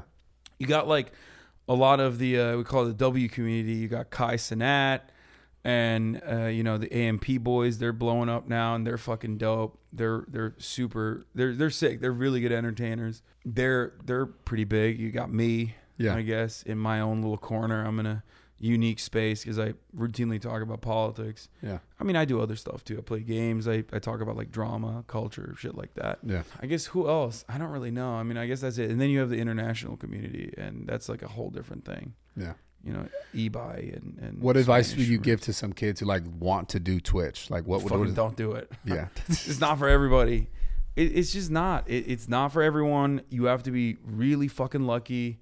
But if you're like, you have your heart set on it, you have to network. You have to network a lot because you're not getting discovered. You know what I mean? It's super, super, super hard to get discovered. Like through the platform itself. Yeah. Yeah. You have to get discovered outside of the platform if you want. And plenty of people don't. Or some people do get like their one moment, but they can't capitalize on it. You know what I mean? Right. But if you do actually get discovered and you see growth, okay, then seize on that opportunity if you're truly, truly interested, and, you know, work really fucking hard. Yeah, you can't stop. I think once you get it. Yeah, I never did. Like, if you look at my hours, like, since I started streaming full time, I've taken like 10 days off. Yeah, it's insane, bro. So you don't travel? You don't go to like... I do. But like, I travel and then I film when I'm traveling. I do IRL streams, or I have a process. Like I have like a setup that I can do from a laptop. You know what I mean? Oh, okay. So I do that in hotel rooms, and also do like, I combine it. I'll do like an IRL stream on a backpack, and then I'll go to my hotel room and do like a regular desktop stream after that. Oh, interesting. But like, that kind of sucks. Like, I'll be honest. But I also don't know what else to do. Like, it's what I like doing. Yeah, I get it. I understand that. I feel, you know, I feel purposeless if I'm somewhere and I'm not making content, if I'm not filming. Yeah, I agree. Yeah. I agree. So, okay, I got a question for you on that, because I'm 33 and I'm like I'm eager to have a family, right? Mm-hmm. You don't think about that at all? I know obviously not going to get into details about dating and anything. Not really. So you're just like, you don't care? If it happens, it happens. That's how I go about it for the most part. Yeah. It's pretty easy. You just nut inside of someone. Yo, stop. And then you have a family. That's how it works. Bro, I wish it was. I feel like it's, but yeah, of course it is that easy. But now it's way more complicated. More complicated. Don't get baby trapped now. Well, yeah, exactly. That's what I'm saying. You gotta watch out. It's like, but that's what I'm saying. How can you give time to someone that you know you want to spend time with enough to be like, okay, this is the one that I would be comfortable doing that with, right? You don't even have time to do that. I mean, like, your schedule is insane to me. I mean, you can have time. You can definitely make time for someone. It's good that, like, it's good if also they're busy too, though. You know what I mean? If they're like also in their own field, or they're also independently successful. Like, you just gotta. Some people in my side of the world, like, they make it work with normies. They make it work with people that just like have like a regular 9 to 5. I don't know how the fuck they do that, but it's been very successful. They are able to do that. I have done both, and I think that it's like, you know, there's positives to both dating like a civilian and also dating someone who's in it, who gets it. Social media. Who's in the stink of it all. Yeah. But ultimately, you know, you just gotta. It's the same as being in a relationship in any other capacity. You just have to have mutual respect and self-assurance, and allow them to do their own thing, and then you do your own thing, and that's it, you know? Yeah. Fair.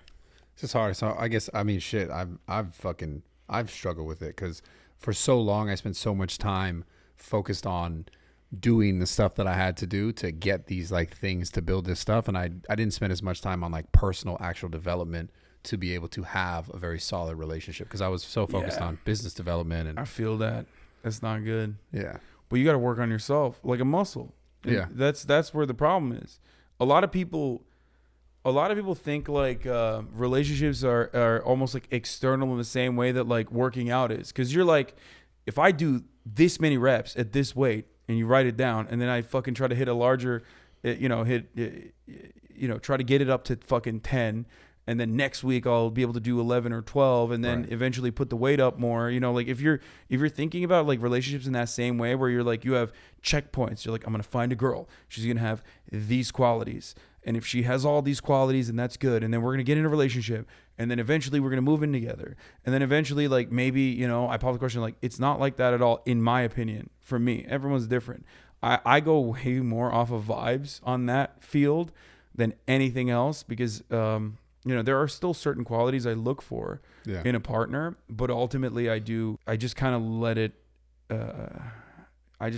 ride, I guess. Yeah. Leave it to fate a little bit. And part of the reason why I can do that, I think, is because like I have the confidence and the self-assurance in myself that like I don't even think about it. I'm like, if I want to date someone, I can easily date someone if I want to. And if the right person comes along, I'll do it. And when I'm single, I'm fine. I'm just having fun. You know what I mean? Yeah.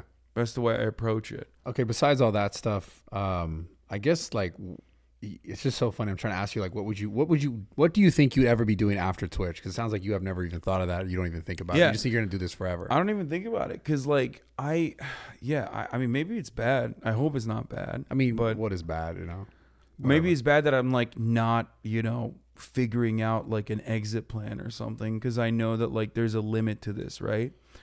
But I love being in front of a large audience and being able to entertain them and being able to change people's perspectives. Okay, to that point, I guess I would just do that. But I guess the reason why I ask, like Twitch specifically, right? Like, let's say you're 40.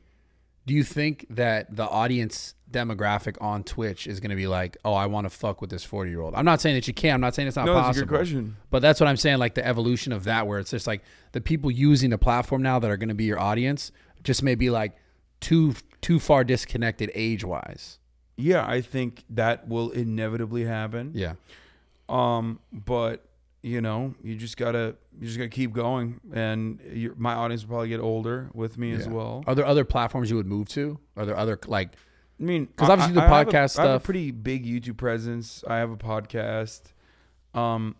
Maybe I would turn to traditional media at a certain point in my life potentially, but for the time being, I don't see that. For the next like 10 years, I don't see that happening.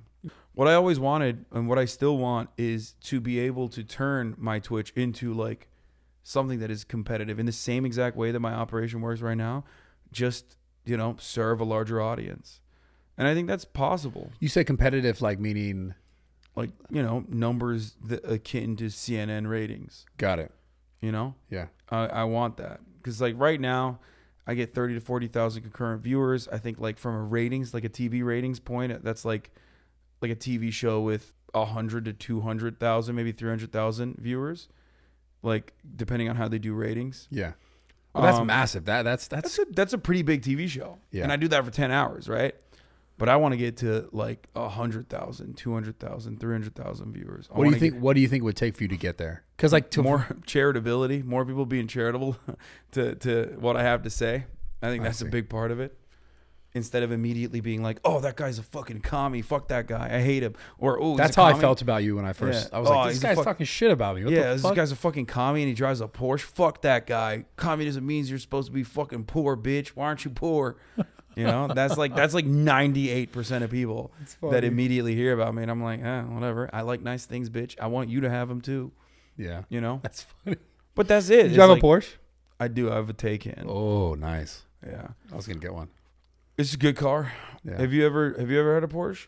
No, but that's actually the car I was gonna buy. You should have bought it. Yeah, you're a big boy. It's hard to fit in the fucking 911s. Yeah, I tried. That can't fit in it. It's really nice. Like I'm not like I didn't get it because it's an EV. Even though I was very that's why I was gonna get it. I was very intrigued by it. Like I think it's cool, and it is dope. Having an EV is fucking sick. Yeah. Don't go to the gas station. Just fucking fuel it at home. Charge it at home. And also the 0-60 is stupid. Yeah. That's why I was gonna buy it. But I think Porsches are beautiful driving machines. Yeah. Like it is a treat to drive.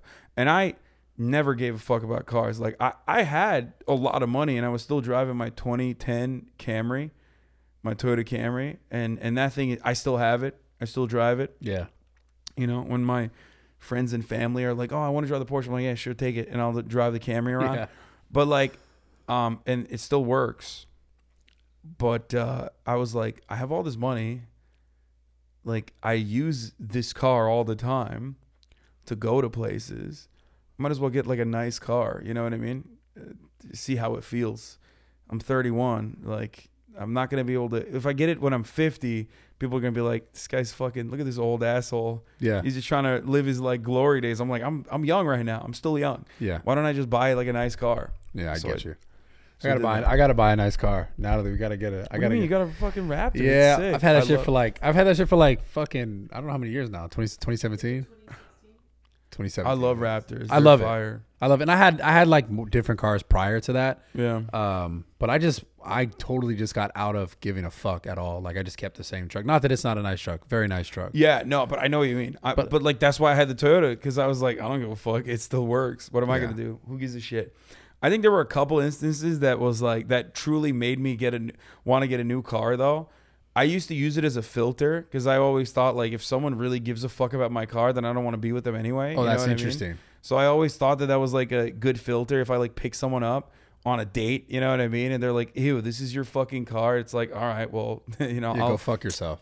I jotted that down. Yeah. I remember going to this event that I was one of the hosts on. Like I was like a welcomed guest that I was supposed to do this like live stream thing. And I pulled up to the parking lot and And the dude stopped me and he's like, no, you can't park in here. I'm like, no, I'm one of the hosts. Like, I'm one of the talent. And he's like, no, this is the talent parking lot. And he didn't understand. Like, no, I'm the talent. And he's like, what? Just because of your car? Dude, it's a busted car. It's an old ass Toyota. It's like a 2010 Toyota. Yeah. and you know, that's the first time I was like, damn, like maybe I need a new car. Fuck. And you know, my friends would make fun of me all the time too. And people would constantly get in my car because they think it's an Uber. Yeah. Like whenever I pull up to like a venue, people would get in the car. I'm like, no, this is my car. Stop. Fuck off. Yeah. Fuck, or like man. valet would never come up when I want to park valet. So, you know, I had to handle that problem. It wasn't that big of a deal, but you know, it was mostly for fun. Yeah. Is why I got it. What are some of like, do you have like one of the most enjoyable moments, or what is the most memorable moment you've had while like streaming, just in all your years of doing it? Is there something that sticks out? Probably the AOC Among Us thing. Like I put that shit together. That was crazy. I don't even know how the hell that happened. I don't know if you're familiar with this, but the game.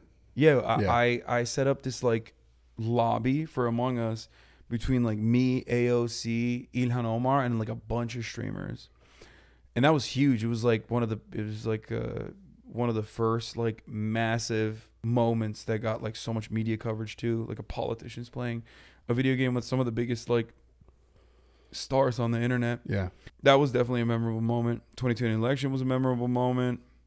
I would say January 6th was another memorable moment where I had 257,000 people watching. Whoa. Yeah. What the fuck? Yeah, it was crazy. It was like, what were you covering? Like just January 6th. Yeah. Like in real time. That's insane. Like, you know, 250,000 people it's tuning fucking in. Nuts. Because like at this point, I feel like I am like the guy you go to. If you're under the age of 35 and some shit's happening, you're like, what the fuck is that about? That's where you go. You come click on my stream, regardless of your political persuasion. If you're at least a little interested in politics or news, you are not. So I doubt that you're. No, I just your like ass Elon was Musk, in there. dude. Exactly. That's why you like Elon Musk. Elon Musk is sick. Yeah. No, he's so. I love trolling. He's like no. I don't even like. I mean, whatever. He's just like so like such a petulant, like bro. I think he's whiny fucking thin-skinned baby who wants people's admiration so bad. I'm like, bro, do what Richard Branson's doing. That motherfucker's on a no clothing allowed island with like every model, you know, just having orgies or whatever the fuck, ethical ones, I think, allegedly, you know, not like little St. James, but like nobody talks about him. Nobody talks about him because he's a billionaire. He's just fucking full head of hair, looks kind of good for his age. You know what I mean? He's just having fun. You can be that way too. Same with fucking Warren Buffett. I'm sure he enjoys couponing or whatever the fuck he does. That dude's weird.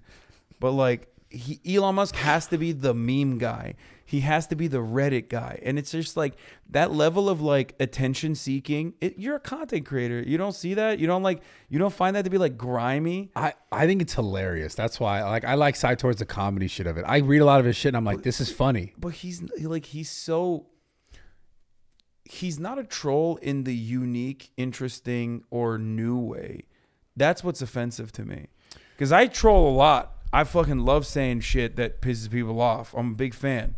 You know, sometimes I get death threats for it. But you think he's a troll in like regurgitation of like already existing trolly stuff? He is not a good troll. He's not redefining the genre at all. He's not putting up anything new that I haven't seen. I guess the reason why I like it personally is because he has so much power and wealth, and he's that guy that but he does it still. Yeah, that's what I appreciate about it. That's his shtick. Yeah, he's like, oh, he's just like me, but he's not, and he is desperately trying to appear that way when he's not. Like the Twitter purchase is a perfect example of this because like he said he was gonna buy it. He thought he could troll his way into like, you know, giving a really high fucking number for Twitter. And then the Delaware courts were like, no, motherfucker, you have to buy it now. Like, you signed the dotted line. Because people still maintain this position that, like, Elon Musk bought Twitter for one reason or the other. He didn't want to buy Twitter. He went to court to not buy Twitter. He lost the court case. He lost the lawsuit. So he was forced to buying Twitter. Factually. Yeah, 100%. Yeah. And yet, but that's marketing. You didn't even fucking think about that. Yeah. You don't even think about that when you think about Elon Musk. He got owned. He was forced to buy Twitter. And every single action he's taken since then has just been like, fuck it. Like, if I had to buy this shit, then fuck it. I'm just going to take it all down with me. And now his Tesla stocks are fucking tanking. His Tesla stock is crashing. Investors are literally like, bro, stop fucking tweeting, because he's alienating his main fan base of Tesla enjoyers, which are rich liberals, by behaving this way, by being like, fire Fauci are my pronouns or whatever, which is like, it's so low level trolling. Like, oh, she was great. But see, that's what I'm saying. Come on, why are you're a content creator. You should demand more. Like, you should be the fucking gourmet at like I think because for so long on Twitter it was the opposite. It was just all the opposite. It was like anything you said or against any of that stuff was just like misinformation. Everything was opposite. It was funny. He's saying a lot of misinformation. He keeps getting clapped on his own platform. But like, I don't mind trolling. Like, Trump did such a good job of fucking trolling. Man, like, he was funny. Like, at least he had his good moments. You know what I mean? Elon does not have that pizzazz. He does not have that charisma. He doesn't have that stage presence. You know? And he desperately wants it. And that's what, like, I see that. Kind of similar to Andrew Tate. I see that and I'm like, ugh. Like, how does no one else see this? Like, what do you think is going to happen with Twitter? Genuinely, because I think it's gotten better, bro. I think it's going to fizzle out eventually. Really? Yeah, I think, like, right now, well, first of all, are you familiar with what happened today? Because every day there's a new thing. What? So he, like, so there was the doxing saga, right? Which was bullshit. Yeah, like, that wasn't fucking doxing. But, like, he also took down, like, reporters that were covering the story. Like, he falsely claimed it was doxing. Then he took down reporters that were covering the story. And everyone was like, what the fuck? You can't do that. That's crazy. And then he was like, no, I can. And then like, everyone was like, that's ridiculous. Like, you can't give the game away as a fucking billionaire. You can't literally be like, this is my toy. I'm breaking it. If you don't want to, I don't want to play with you anymore. You can't do that. Because, like, then, you know, EU and regulations are going to fucking come in, and governments are going to be like, no, actually, you can't do that. There's antitrust laws, or there's, like, certain protocols that you need to abide by. So he did that. He saw a lot of people also recognizing that he was being like a petulant little man-child, like an entitled kid. The rich kid at the fucking playground was like, I'm taking my ball and I'm leaving. Like, he literally did that. And you're talking about because of his actions of banning the people. Yeah. He was like, oh, well, I can ban him because they're doxing me. And then people were like, no, that's not. I mean, a lot of people were like, yeah, you're right. They are doxing you, like yourself. And then plenty more people were literally saying, well, that's not doxing. Everyone's flights are public, bro. You just want your private jet to be private on top of that. Like, you want special privileges for your private jet. Special privileges that, like, Jeff Bezos doesn't even fucking have. You know what I mean? Like, that's crazy. But, like, Jeff, Elon, you know, it's like, I mean, fuck Jeff Bezos. He's my boss. But, like, even though I think arguably he looks better than Elon Musk does.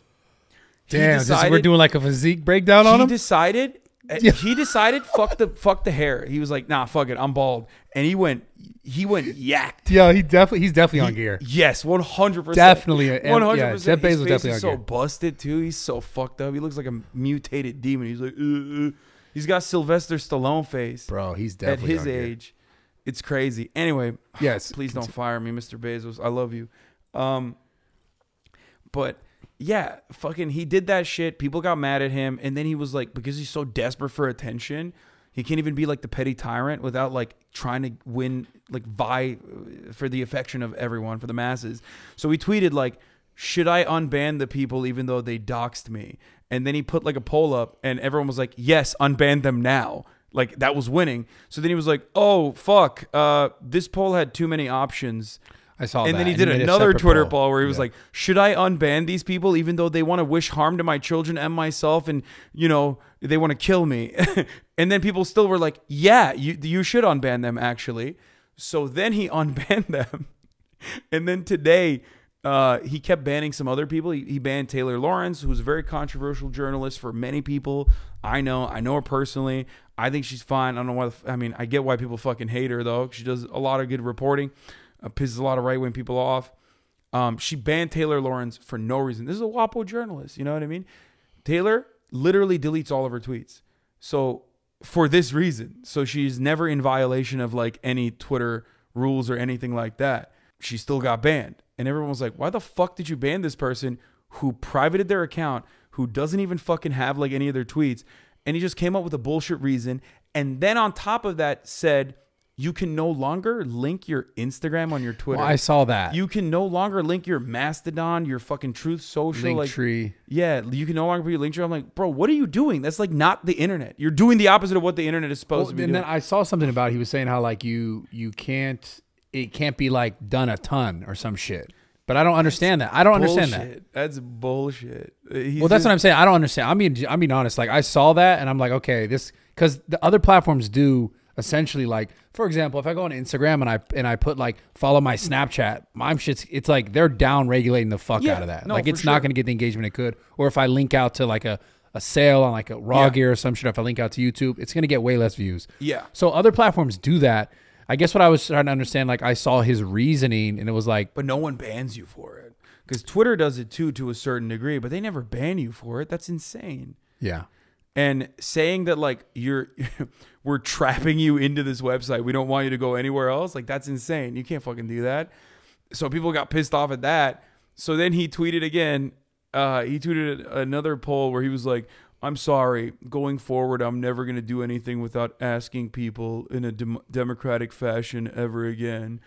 And then he immediately tweeted out a poll. It's literally just him going, do you like me? Yes or no? You know what I mean? Do you want me to die? Yes or no? He's like a fucking 14-year-old kid. He's literally, he tweeted a poll where it was like, should I step down from Twitter? Yeah, I saw that. Yes or no? And it's fucking yes. Everyone's saying yes. You're dealing with trolls like 90% of the time. That's the whole platform. Twitter is beautiful because you can tell a rich motherfucker like myself sometimes to kill himself. That's what people use the platform for. You have to be fucking mentally ill to use the platform. I know because I'm mentally ill and I use the platform all the fucking time. I love the platform. Stop. Yeah, I love it too. Yeah. I love that shit. There's nothing more rewarding than fucking getting the pitchforks out and like making a rich fucking asshole feel like shit, okay? It makes you feel good. And I've been on the receiving end of that shit non-fucking stop. And I still maintain the position that it feels fucking good to own someone like that. You're like, fuck yeah. Their life is still going to be awesome. Yeah, it's still regardless. Great. Still great. And so is my life. But like, it feels good. It feels rewarding. That's the whole purpose of the fucking platform. And this dumbass is out there being the main rich asshole, trying to desperately be like, please like me. Please like me. Some of the polls, I'm like, I don't understand. I mean, but I feel like he's just fucking with people at this point. No, he is so fucking. But what if? Because like I post he's shit, losing his mind. I post shit sometimes, and I'm like laughing to myself. You don't think he's just like, you don't think he's laughing? You like it, and you laugh when it hits in your target audience. When it goes beyond your target audience and people start owning you, then you're like, oh, fuck, this sucks, kind of. I've been on both ends. I see what you're saying. And he's been getting obliterated. Like, the entire platform has been, like, screaming at him. And the people that are in his pocket, the people that are, like, fighting for him, his dick riders, are getting smaller and smaller as days go by. Like, even people in, like, Silicon Valley that, like, you know, proselytize for Elon, that, like, deified him. Like, he's losing a lot of people. One of the fucking guys from like one of his like main tech like supporters from the jump earlier today tweeted like, I don't know what's going on with this platform, but here's my link tree. You know, like this was like a tech guy, I forget his name, Peter something, who was like been an avid supporter of Elon going to Twitter from the jump. He got banned because he posted his fucking link tree.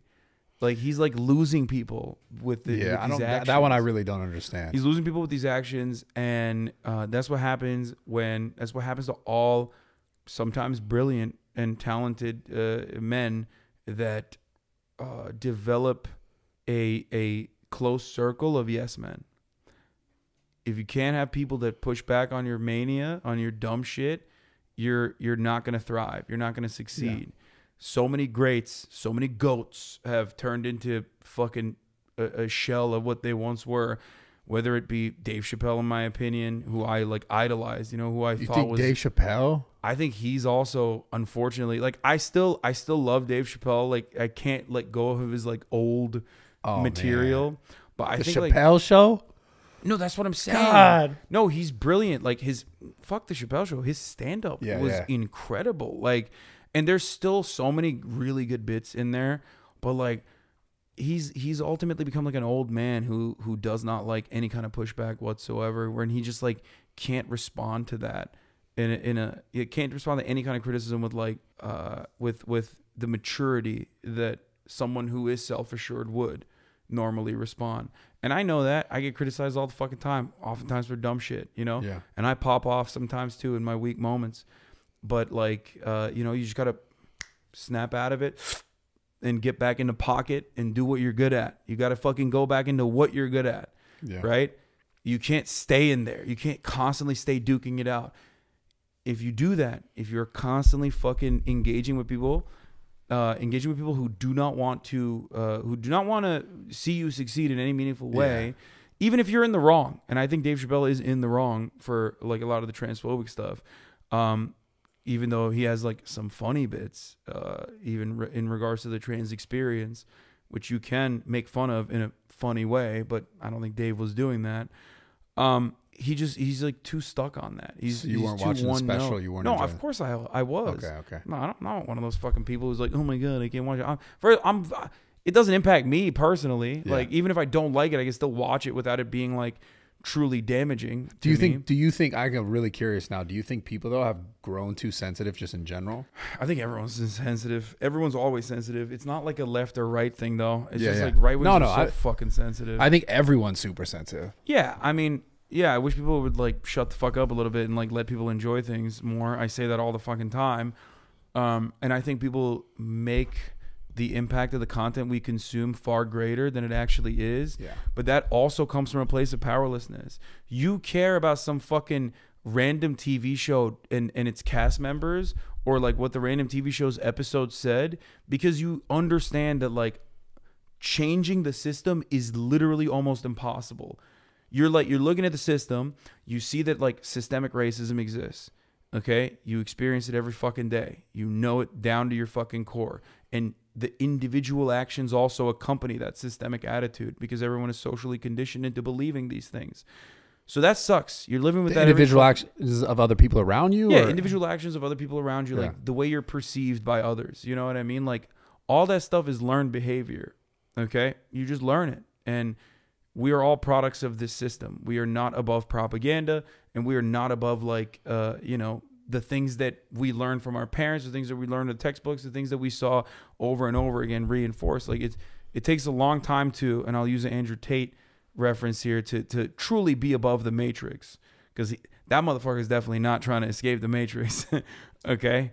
But it does take a lot of hard work to like, you know, reconstruct and try to understand how society should operate, how society should work. But having said all that, you see how powerless you are to make this change, right? Because like, what the fuck? You think the Democrats give a shit about black people? Fuck no. They're gonna like wear the kente cloth and kneel and be like, oh my God, George Floyd, we love you. You know, sorry you died. And then they're gonna give money to the fucking police departments and run on giving more money to the police departments and not actually like making sure that these fucking pieces of shit actually like, you know, are held accountable every now and then. Like the ones that are really bad, I'm talking about, like not all cops, sure, but we don't do that, and you see how powerless you are in the face of all of this. So where do you turn your crosshairs onto? Content, an area that you can like kind of make change in. It's not meaningful in the grand scheme of things, but ultimately there is a little bit of change there, so it makes you feel good, like you did something, and that's what I think a lot of people do.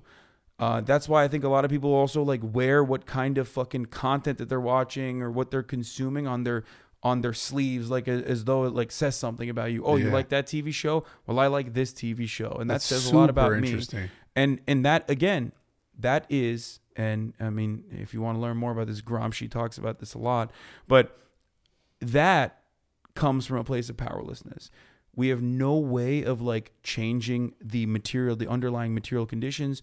So we try to like shift culture, thinking that shifting culture a little bit is going to genuinely move the material conditions, not realizing that the material conditions are the reason why culture is the way it is. That's how it works for the most part. We live in a white supremacist society that has white supremacist fundamentals. Our founding fathers owned slaves. You know what I mean? It's just, that is the truth. And they were not exactly too fond of like letting black people vote or have a say in the process. That's pretty impactful. You know what I mean? It was a driving force in the economy for hundreds of years. That's pretty impactful.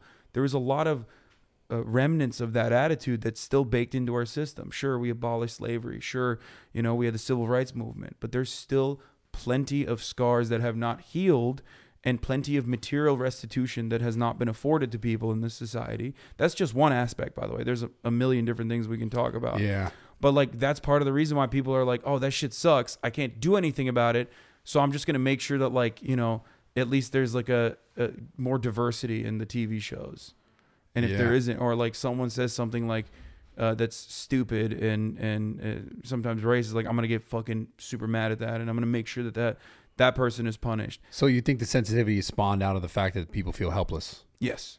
Yeah. That's where it comes from. Because you can get capitalist corporations that respond. So back to the thing, make up enough stink around an issue. Yeah. So back to the thing I get that, because then they're kind of forced to make some sort of change. I mean, Walmart will throw up the black fist to say Black Lives Matter and then still buy police cruisers for every fucking town that they work in. You know what I mean? But police cruisers don't necessarily mean that they're against black lives. No, but Black Lives Matter is quite literally about like making sure that police forces are accountable across the board in this country. An accountability that has not happened, an accountability that is a necessary thing. And by the way, this doesn't mean that like, and BLM protesters or BLM leaders, not the ones that you see on television or not the organization, of course. I'm talking about like actual black people on the streets. Like, they'll tell you, cops that kill black people willy-nilly will also, you know, they kill white people too. They kill more white people than they kill black people. Right. Like, and if a cop is willing to kill a black person, a poor black person, they're definitely willing to kill a cop that is willing to kill a poor white person, they're definitely willing to kill a black person. You know what I mean? They get that. So that's why it's like, it's about police accountability across the board. It's not just for black people. It's never been about that. Yeah. It's just that it's disproportionately targeting black communities in the way that policing works, and that devastating outcome. Yeah. So back what I was saying to earlier, I mean, kind of in response to this, like, what do you think is the way that this actually gets fixed then? Like, to not desensitize people, obviously, because that's not the point. Like, to get people to be less sensitive, or to get people to feel like there's a different way that they could actually make change. Because how does the change actually happen? Just from like more conversation? No. Because the problem is like the conversation is just causing more friction. I don't think conversation in and of itself is going to change it. I think it's slowly but surely engaging in community organizing and creating like creating both organizations within the system and outside of the system to help people in your immediate circles. Yeah. And also ultimately create a network where you can demand change and actually have the backing of the people. To be able to make this kind of change. I don't think we'll ever be able to like change the system with a top-down solution by like getting Bernie Sanders in the office. I don't think that's going to happen. Yeah. And because there's no way someone like Bernie Sanders is just never going to be able to be president in the current way that the structure is designed. Like, the media would never let that happen. They called that old man who's like spent his entire life fucking fighting for, you know, women's rights, fighting for black people, who got arrested during the civil rights movement back in the day. They called him fucking racist. You know what I mean? Like, that shit's crazy. Like, yeah. And it doesn't matter. It's just, you know, we're all so susceptible to propaganda. We are not above. No one is above propaganda, and we don't recognize that. Yeah, that's the worst part in all this, though. To me, is just the echo chambers that just created through like algorithms, and like even now just on social. Like, how it's just so like, you watch more of this, you get more of this, you believe just more of the same. Yeah, exactly. And it feeds you that same shit, which is why, going back to Andrew Tate, I thought it was really funny when TikTok was like responsible for his fame and also responsible for like way worse shit on that platform than what Andrew Tate has said and will say. They were like, oh, we did it. Yeah. We did it. We defeated misogyny. Like, get the fuck out of here, dude. Yeah, there's a lot of that's the thing when I think during all that time, like, obviously there's shit that has said that was fucked, but it's like there's so much other shit on that platform and just social media in general that's like, it's also fucked. It's terrible. Yeah, no, and the worst is like the algorithm, the structure of TikTok, and all these other. Holy fuck, we've been talking for like 8 hours. I did not even realize. My bad. What the fuck? Yeah, I can just keep going. My bad. We could cut it. I got a message an hour ago for dinner. Dude, my bad. No, it's all good. It's fine. Well, we'll wrap it up, but let's finish this last thought on Tate. There is we were talking about the algorithms. The structure and the algorithms that like are created so you spend more time on the platform are also breaking our fucking brains. Yeah. In like really significant ways, I think. Not like real time happening. Yeah. It's really happening. I mean, here, I'll say it like this. Look, people who criticize me for this take, I like China more than the average American person. I love high-speed rail. I think that's fucking dope, okay? But having said that, TikTok is a Chinese app. It's stealing a lot of, it's spyware. It's stealing a lot of information. Everyone's really upset about it, you know? TikTok's breaking people's brains.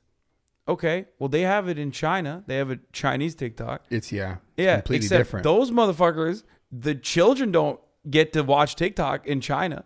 So why is it that the Chinese app is very different in America, but the same version of the app in China is like, forcing you to watch museum videos? Yeah. What's that about? Yeah, I'm just saying, maybe we should change the way that our apps work a little bit, or maybe we should change the way social media works a little bit, because like that control is always going to be there. You can either control it in a way that like creates more positive engagement, positive interactions, and better experiences. Yeah. Or you can not control it and have someone else feed your children poison. Yeah, it's insane, man. Because I know that to be true as well. But let's get out of here. I know you had some shit you had to do. I appreciate you coming on, sincerely. And yeah, man, I'm impressed by just the fact that you're able to continue doing this shit. Your audience is gonna fucking hate this episode, I feel like. I don't care. I'm just letting you know. Listen, all I ask for is charitability. You know what I mean? You might have heard a lot of stuff on the internet, and you know how it is. It's just people want to put you in a category that is like easily definable. Yeah. So then you are like easily defeated. They're like, oh yeah, well that guy, he's socialist, but he's rich. I mean, here's the thing, man. Like, look, I can't even sit here and say I agree with all your takes and everything you've said. I mean, even shit you've said about me, but like, I wouldn't be the person that I want to be if I didn't sit and have conversations with other people who didn't necessarily align with exactly what I believe. I wouldn't. The thing we're talking about, trying to create a place where it's like things could actually progress and get better, would never happen if people weren't able to even do this kind of stuff. Yeah, like, it just wouldn't. I mean, I talk to people I disagree with all the time too. Yeah, I think it's normal and healthy to something I tell my audience all the time is like, it's fine to fucking not always agree, even with your friends. Like, please, holy shit, be normal. Your politics, even though politics is a structure, changes our lives dramatically. Yeah, and truly impacts our lives. And I know I have a lot of privilege, so like for me to say this is a little bit different than like, I don't know, a trans person with a transphobic individual. I'm not saying like be friends with transphobic people, but politics defines our lives in very meaningful ways, and it's impossible to escape it. It's just, fucking potholes that you were talking about. That's politics. Yeah. Like the way that our taxes are distributed, that's politics. But having said that, when you're making like normal, when you're developing normal relationships with people, you should still try to be as charitable as possible in the real world when you're having a conversation with humans, because ultimately, like, you could probably get people to understand your position a little bit better by just, taking the time out and describing it without immediately being combative. Yeah. I know you can't do that in like a debate structure, and I don't like debates anyway for that reason, but you definitely can, make better arguments and truly get people to see your side of things, as long as you maintain that charitability and you're open-minded. Yeah. And want to talk to people that have different opinions. All about perspective and being willing to just see someone else's, because like there's no one right way. And that's all it comes down to. But I appreciate you coming, man. Genuinely. Yeah, no, thanks for having taking me. the time. You keep crushing it. If you ever need me and you need help, whatever, I'm more than happy. We'll have you on the pod. I don't talk about politics on my podcast, but we'll have you on the podcast soon, hopefully. I appreciate you coming, man. Thank you guys. Subscribe to the channel. We're on iTunes, Spotify. Drop a good review, all that good stuff. Drop a like. And yeah, man, thank you so much. For real.